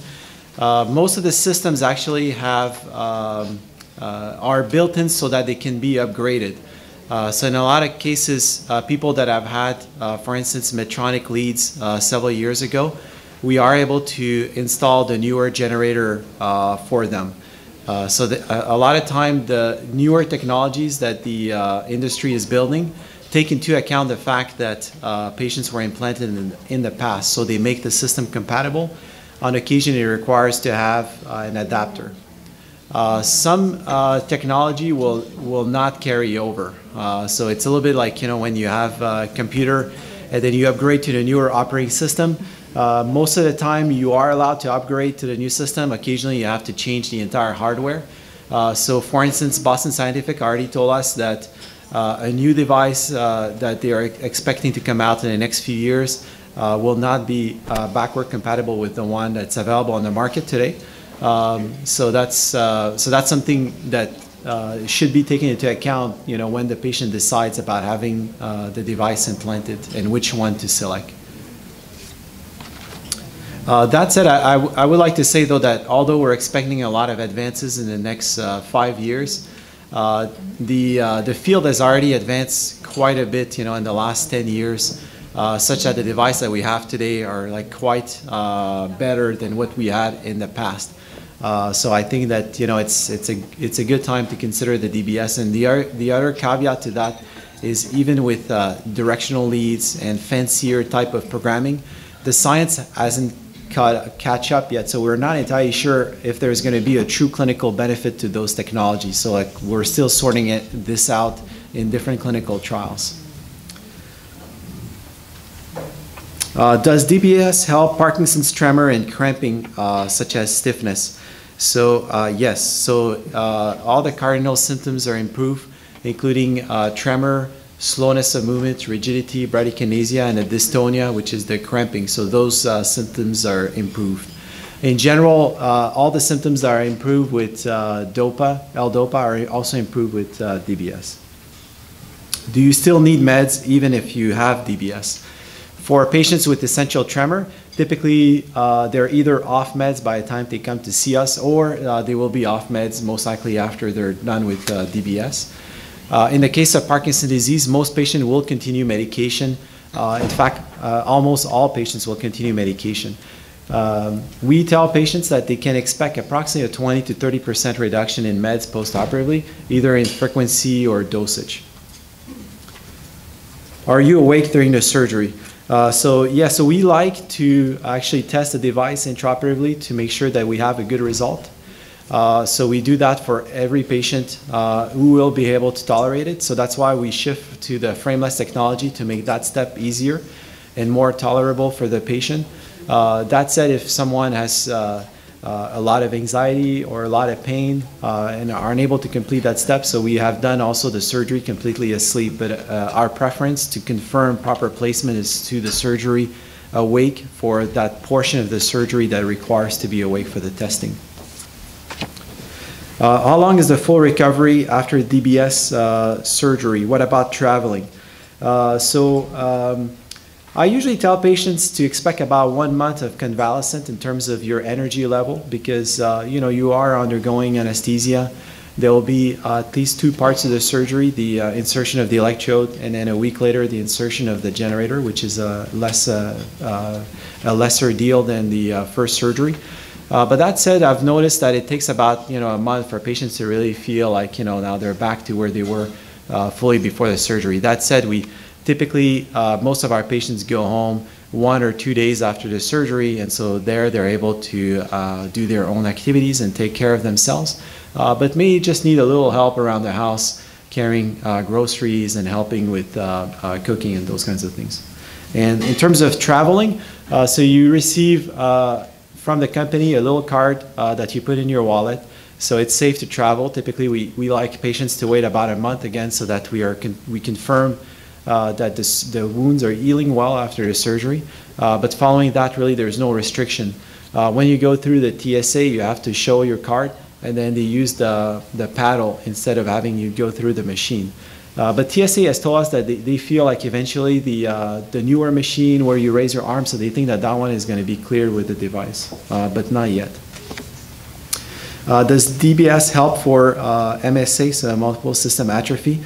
So unfortunately, it's not recommended to do DBS in that condition, and that's one of the reasons why typically we like to wait about 3 to 5 years of diagnosis to rule out those conditions, because really the benefits are not there with mimickers of Parkinson's disease. So that's why we really spend a lot of time with our neurologists, and your current treating neurologist is referring for surgery to make sure that we have the diagnosis down and that's accurate. Thank you, Dr. Langevin. Now we're going to go to Dr. Petrosian. Unfortunately, we have to cut the Q&A a little short, so if we don't get to your question, Dr. Langevin and Dr. Petrosian will be here afterwards, so we'll limit questions for about 10-15 minutes. Thank you, Rachel. If there was a question that was given that was a little bit too specific, I won't get to that, so that questions are a little bit more broad for everyone's benefit. So one question was about, is a CAT/DAT scan essential? And we didn't really talk about how do we make the diagnosis, so I want to get into that now. So a DAT scan, D-A-T, is a dopamine transporter scan. It's a functional image as opposed to just a picture of the brain. It gives us a sense of what the dopamine levels are in the brain. And it's not essential for patients where the diagnosis is otherwise pretty clear. But for patients where it's unclear whether it's essential tremor or Parkinson's disease, it sort of has a kind of some gray area in between, it can be very helpful. But for many patients where the diagnosis is pretty clear, it's not essential. An MRI is often done in patients who have Parkinson's disease to exclude other causes, such as strokes or findings that might look more like what we call atypical Parkinson's disorders, like multiple system atrophy or progressive supranuclear palsy. So if there are findings from the history or on the exam that are raising concern for those atypical conditions, then sometimes an MRI is required. But unfortunately, an MRI cannot make a diagnosis of Parkinson's disease. It's really to just rule out other conditions. Questions about gut and nutrition. So people asked about if there's always constipation problems, should there be a daily regimen of Colis and Miralax? What kind of regimen should be followed if someone goes back and forth between constipation and diarrhea? And I actually had a patient who coined the term constaria because they were, what would happen was, realistically what was happening was that he was sort of letting a few days go without having a bowel movement, and then he would take this and that and this and that, and then you know what happens. You've got a large blockage, and then the floodgates open, and all of that stool that's been sitting higher up in the colon hasn't had a chance to have the water absorbed out or dried out, essentially. So then what comes after that hard stuff is this diarrhea, and then they would stop taking their constipation meds and then let a few more days go by and then get stopped up again, getting this alternation between constipation and diarrhea. So the way to manage that is to take something mild every day. So if you are having a bowel movement every day or every other day is the goal, so that you're not like, oh, I'm only going to take something when I'm in pain or when I haven't gone for a few days. Some people will take a daily Colis or a daily Miralax, but often people don't necessarily need that. It's not so much that you have to take something, it's just that you need to take whatever you need to get to that point of having a bowel movement daily or every other day without straining at it. So some people will use, fiber, but what fiber does is it just bulks up the stool and it doesn't encourage motility of the gut. So people with Parkinson's may not respond to fiber. But Colase is a stool softener, and Miralax can encourage the gut to move. And there's nothing wrong with taking it on a daily basis if necessary. Going back to the nutrition, that's often a really important part of improving constipation. Lots of water, green leafy vegetables, the fiber, natural fiber in the diet. People asked about what can you do in a nutritional way to improve dopamine per se. So fava beans was brought up. People have also asked me or read about online about things like mucuna or natural L-Dopa drops. And I find that if you're going to take levodopa, take a dose of levodopa where we both know what you're getting. So I don't find any point in these formulations where they're supposedly boosting dopamine. I think that it's better to, if you're going to need the medication, use the medication, and then from a nutritional perspective, have a balanced diet. And there isn't any proof of what kind of diet you absolutely should be having for Parkinson's, hasn't been studied in that sense, but there's been some research done in preventing Alzheimer's in patients who have mild cognitive impairment. So thinking about that being a neurodegenerative disease that has some parallel with Parkinson's disease, I like to recommend that diet, although it hasn't been proven to make a difference in Parkinson's. And what that diet is called the MIND diet, M-I-N-D. You can look it up. It's Mediterranean, essentially. It's green leafy vegetables, legumes, whole grains, lean meats, fish, nuts, berries, because berries have lots of antioxidants. What am I forgetting, Giselle? Is she still here? I don't know. And then avoiding red meats, processed foods, avoiding fried food, sweets. And then this particular diet advises against cheese and butter, but take that with a grain of salt. Literally, if you have low blood pressure. Then somebody else asked about, does diet or nutrition affect the severity of essential tremor? There's no evidence that that would have any impact on that. Let me move these over. Going back to the, actually, let me skip that one. Okay, so now asking about what causes Parkinson's disease. So does a brain injury increase the chance of Parkinson's? There's some evidence that repetitive brain injuries might put somebody at risk of Parkinson's. So we think about, Muhammad Ali, but that's a fairly atypical thing in terms of our patients' histories. What portion of familiar Parkinson's disease is estimated to be due to DNA transmission? So I'm going to sort of flip that and answer it in a different way, but the vast majority of people who have Parkinson's have no known family history. So about 85% of Parkinson's cases have no family history. And yet there is still a genetic play even in those sporadic cases. And the theory is that there are genes that increase the risk of Parkinson's a small amount, but there are multiple of these genes. So they're kind of more like risk factors rather than a gene for Parkinson's per se. And then having that genetic predisposition, there has to be something in the environment that then goes on to trigger it. And we don't have that quite well understood yet, but some of the things we do know about in terms of environmental are pesticide exposure, manganese exposure like welders. When we say pesticide exposure, I mean, we're typically talking about farm workers who are doing the spraying. We're not talking about, oh, I had some apples that I didn't wash. That's not what we're talking about. There's some interesting work done on caffeine intake and smoking actually reducing the risk, being associated with a reduced risk of Parkinson's. That doesn't mean you should all go out and start smoking. So the theory is that there's actually some antioxidants in nicotine, and or could there be something, if you really go back in time, about the person who's genetically predisposed to getting Parkinson's that makes them more or less likely to smoke. So that idea of correlation is not causation. So it's not that one necessarily causes the other that we know of. So genetically, people who have a family history, people who have Parkinson's often worry about their children. Like, am I gonna pass this on to my kids? And yes, the risk might be increased in your family member. So it might be doubled or even tripled. But the risk of Parkinson's is about 1%. So if we double or triple the risk, that's 2% or 3%. So that means that, say 97% chance they're not going to get Parkinson's.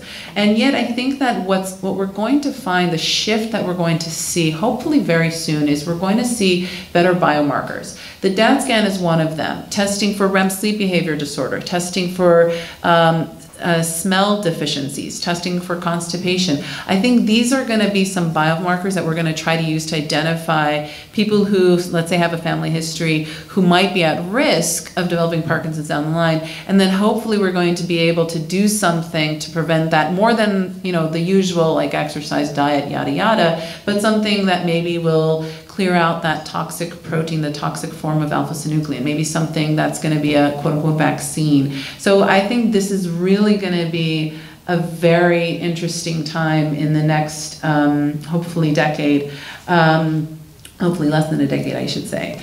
Can stress increase Parkinson's cognitive problems adversely? Stress can really impact anybody who has a movement disorder, any kind of movement disorder. Basically, people have good days and bad days, and stress can certainly bring on the bad days, can make people have more cognitive complaints.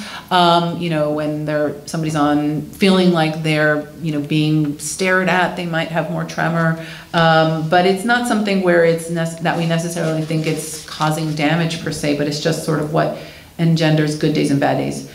$1 million question, can Parkinson's cause death? So what is the relationship with Parkinson's and mortality? Well, we used to say it doesn't increase mortality, that it's just something you die with rather than dying of. That may not be entirely true, but it's generally the case that the majority of people who have Parkinson's, if they are able to, continue with a good medication regimen and exercise program, they can maintain their quality of life and live long enough that their, cause of death isn't necessarily Parkinson's per se, but, something medical. But Parkinson's can put people at risk, unfortunately, in the advanced stages of, if they're not moving well, if they're falling, risks with injuries, bed sores, things like that. So unfortunately, I don't want to sugarcoat the negative aspects of advanced Parkinson's. Questions about essential tremor being genetic. Yes, essential tremor is much more genetic. It's much more hereditary. There's a strong family history. Did that 10 minutes come up? No? Okay, I'm sorry. And then this was actually a question for Dr. Langevin. Can the pulse generator be hacked? Yeah.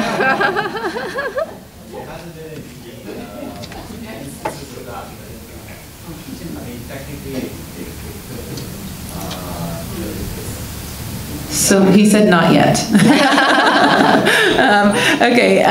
What are the similarities and differences between Parkinson's and Lewy body dementia? How is Lewy body dementia diagnosed? So Lewy body dementia, or dementia with Lewy bodies, is a form of atypical Parkinsonism that some people think of as two separate diseases, and I like to think of it as along the spectrum of Parkinson's disease with dementia, because it's the same. When we use that term Lewy body, we're talking about the little cells or little sort of dots, if you will, that we see on the brain at autopsy.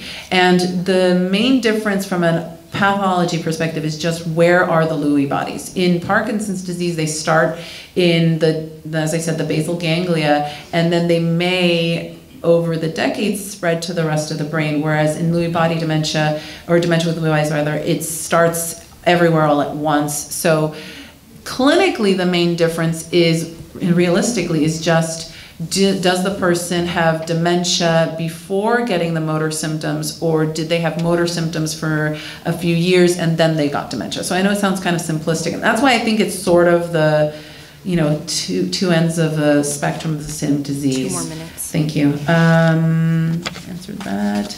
Is there a specific reason for the tremor to occur only on the right and not both hands? Also, head and neck, question mark.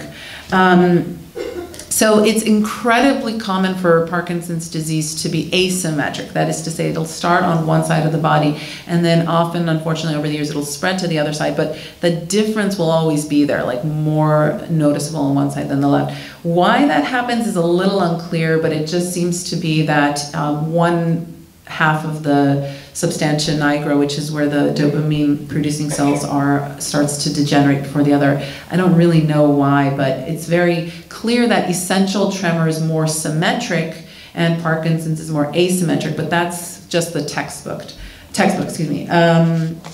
If somebody with essential tremor had a stroke previously, are they at greater risk or can they not have DBS? It depends on where the stroke is. Is essential tremor the same as intermittent tremor associated with being nervous or anxiety when speaking in front of an audience or group situation? No. But people who have essential tremor, it may be exacerbated when being nervous, anxious, or speaking in front of an audience. Defining essential tremor, what causes it, its progression, prognosis, and treatments. So essential tremor is a brain condition. It's a degenerative condition where the tremor generator of the brain, which is in the deep part called a little part of the thalamus, which is this deep part of the brain, it creates this rhythm of the brain, just like almost like a pacemaker of your heart. And naturally, other parts of the brain, namely the cerebellum, which is the bottom part down here, kind of suppresses that tremor generating or that rhythm generating activity. But for unclear reasons, there's degeneration of the cerebellum, and that no longer happens. So that tremor generator starts to act up. It's a very long and slow progression. That's why we used to call it benign. But it can take decades before it's interfering with somebody's ability to do their daily living, unless they're, a dentist or a neurosurgeon or something like that. Am I done? Yeah. Okay. Unfortunately, we have to cut it a little short, but they're going to be here after the lecture. So I'd like to introduce you to our rehabilitation team at Providence, who will guide us through a treatment plan developed specifically to address the unique movement impairments for people with Parkinson's. So it's part of our Big and Loud program here at Little Company Torrance in San Pedro. So I'd like to introduce Brenda Chan, who's a physical therapist, and Laura Woolsey, occupational therapists, who are both certified LSVT big practitioners, and they both work at Little Company here in Torrance. So I'll leave it the mic to them. Thank you so much. Yeah. Good morning. Thank you for staying for some exercise. I want to just thank the doctors again for some excellent lectures and information. And can you hear me okay? Yes. Okay, because I'm more of a therapist than a public speaker, but I'm going to do it. I'm Brenda Chan, and I'm the physical therapist, and you can't hear me. I'm Brenda Chan. I'm the physical therapist at Torrance Outpatient Rehab Center, and Laura Woolsey is our occupational therapist. And both of us have been practicing the exercise program, which is called LSVT Big, for 7 years, and with great success in Torrance. We also, Providence offers the same program from certified practitioners, certified therapists in San Pedro. And we also have certified speech therapists to teach the LOUD program, which is addressing your voice exercises and improving your voice. So the quality of the program is based on global research and evidence. And just FYI, there's flyers about the program for both San Pedro and Torrance. I have some here and also on the table on the right as you walk out, with a prescription on the back, because this is a kind of program that is taught one-on-one, highly intensely, insurance covered, because it's so beneficial and it's so well proven to help your symptoms of movement with Parkinson's. It's a worldwide program as well.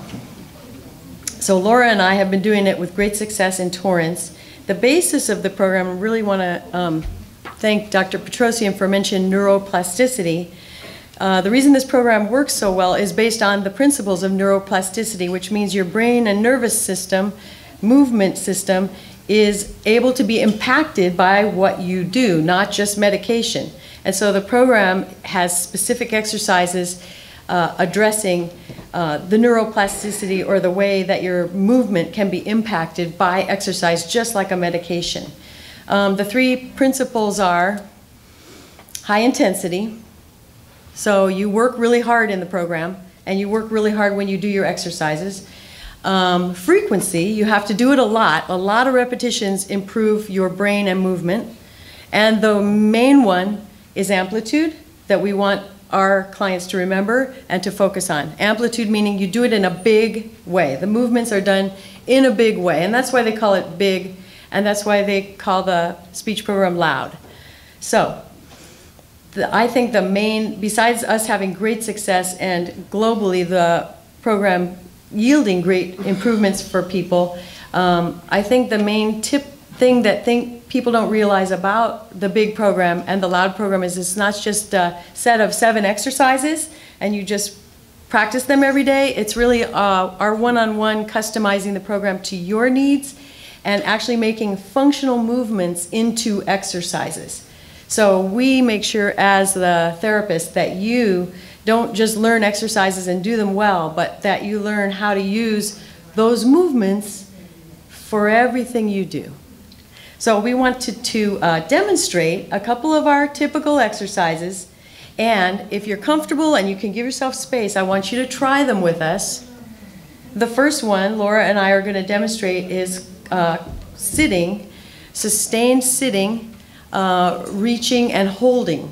And you'll notice that most of everything we do is really loud as well. So Laura's going to start by sitting, and so you can see us, I'm going to pretend I'm sitting, but I'm going to do the same exercise standing.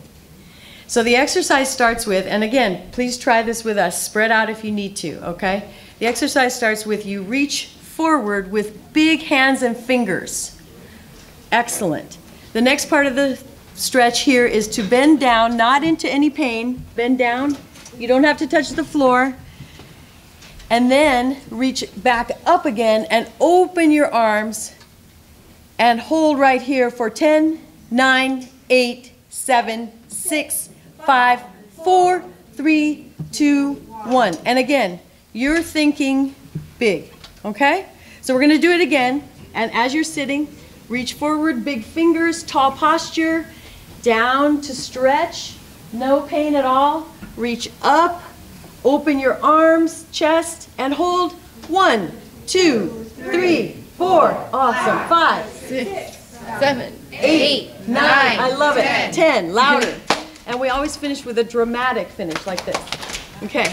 We'll do 2 more. Start big, bend forward big, reach up big, open your arms big. 1, 2, 3, 4, 5, 6, 7, 8, 9. You could be louder. 10. Good. Finish dramatically. I want to hear the loudest and biggest one this time. This is the last one. Reach, bend, stretch up. And again, I'm sitting. Pretend I'm sitting. Open. 1, 2, 3, 4, 5, 6, 7, 8, 9, 10. Perfect. Finish dramatic. Excellent. That's one of the first exercises for big. The next exercise that we wanted to demonstrate, but we want you to be able to try it with us, is to have you, it's a standing exercise. So if you feel comfortable and you want to try it, you can stand.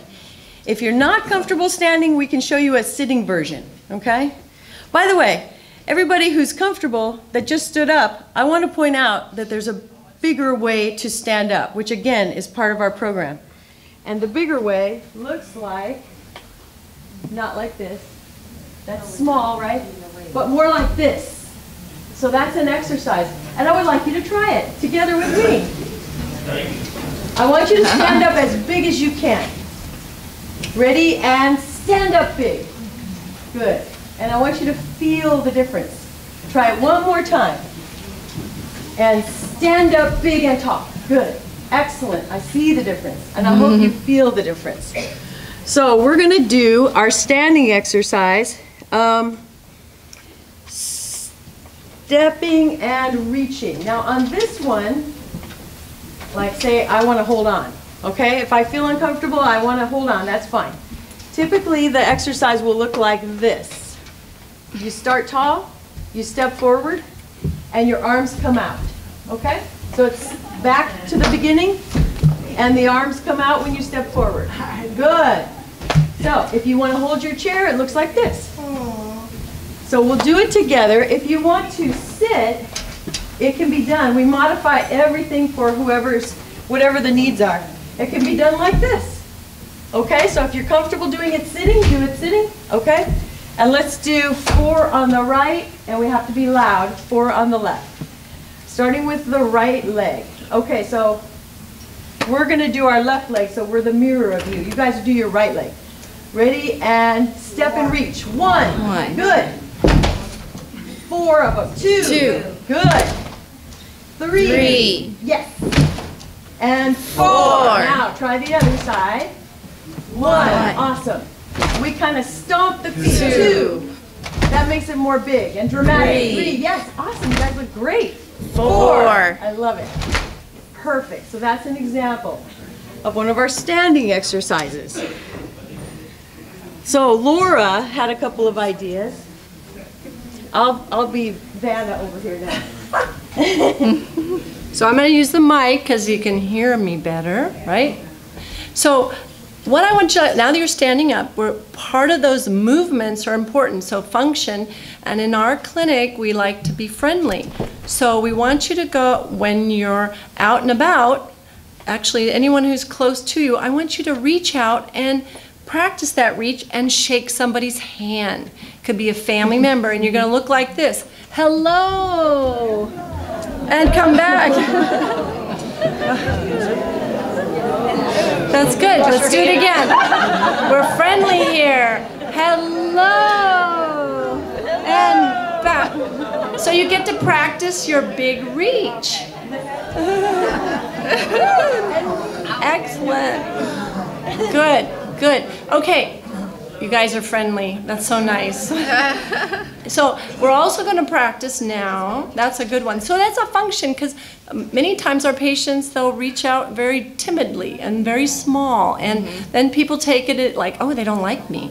No, you do like them. You just want a big movement, and you get to practice those. So what's good too now is what we work on, this is one of the other exercises, is it's rock and reach. So what I want you to do is, like Brenda's going to demonstrate, 1 foot in front of the other, what's anywhere, as long as it's in front. You can hold the chair if you need to. If you're not steady, you hold the chair. Doesn't matter which foot, because we're going to make you switch anyway. Yes, but make it big. A little step where you're a little bit further than, but safe. And then what you're going to do is you're going to lean forward on the front foot, and then you're going to lean back. So you're going to rock. You're going to rock forward, and you're going to rock back. And then we're going to add the arms. You're going to reach forward, and you're going to reach back, and alternate. Forward, reach up high, big, like you're reaching for the ceiling. And forward, and back, and forward, and back. Good. Forward. Let's count to 10. 1. Louder. 2. 3. 4. Good. You look great. 5. Hello. 6. Higher, really big. 7. Rock and reach. 8. 2 more. 9. Keep it big. 10. Excellent. Nice. Woo! Now, that is a really good one, because when we walk with Parkinson's, we tend to do what? No arm swing. So this exercise really gets you to reach out. You get to say hello to people, and you actually walk with better balance. It's excellent. Excellent. You guys look great. 5 more minutes. So I want to show you one more thing before we adjourn. We're kind of keeping it short, but I want you to see what it looks like to practice the walk. And again, from day one, if you come to our program, it's part of the standard is to practice not just standing up and reaching and handshaking, but other functional things and everything, you know, based on we walk every day.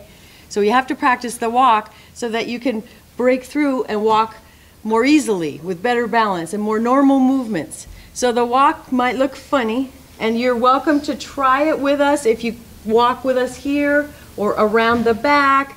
It looks exaggerated, but that's what we practice. If you have a walker, we walk big with the walker, but you practice like the biggest possible walk you can do. You've been doing this for a while. It doesn't have to be fast, but it does have to be big. Big.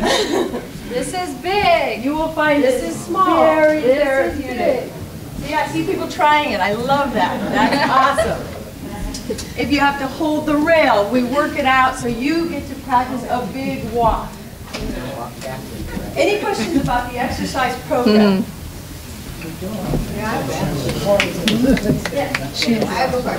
Okay, question. Power Up is the question.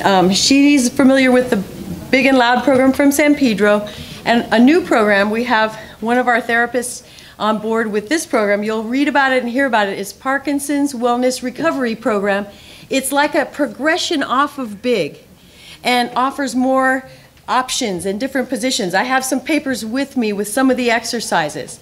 So besides what we have several certified Big therapists and Loud therapists, we now are moving into the power zone. Sometimes when my patients come back to sort of recalibrate and get their tune-ups and make sure they're on track, I want them to learn more and have more opportunity for movement, which is power. Can you speak to when people tell me, oh, I already did PT? Can you point out, because you just said, you know, retune up and the importance of that. Right. The physical therapy or occupational therapy aspect of this program is specific, designed for movement for Parkinson's type symptoms. Power program also. And the fact is that even when our clients graduate, we want to recommend programs for them to do ongoing that promote the right kind of movement, challenge, intensity, and balance, such as what Reactive offers, and such as what we will offer in our, coming up this fall, in our wellness clinic over by the Glass Building in Torrance. We want people to have more opportunities. So if you've been seen in the past for some therapy for Parkinson's, but you've never learned the actual Big program, you would benefit greatly from having this in your toolbox of things to help yourself with Parkinson's. Any other questions? Those are great questions, by the way. Thank you, Brenda and Laura. Thank you all for coming. This concludes our lecture today. Dr. Petrosi and Dr. Langevin will stick around for another 5-10 minutes if we didn't answer your questions. Please leave your evaluation forms on the table. And thank you all for coming. Thank you to our vendors for participating. If you haven't checked out their booth, please do so. Have a good Saturday. Stay dry. Thank you.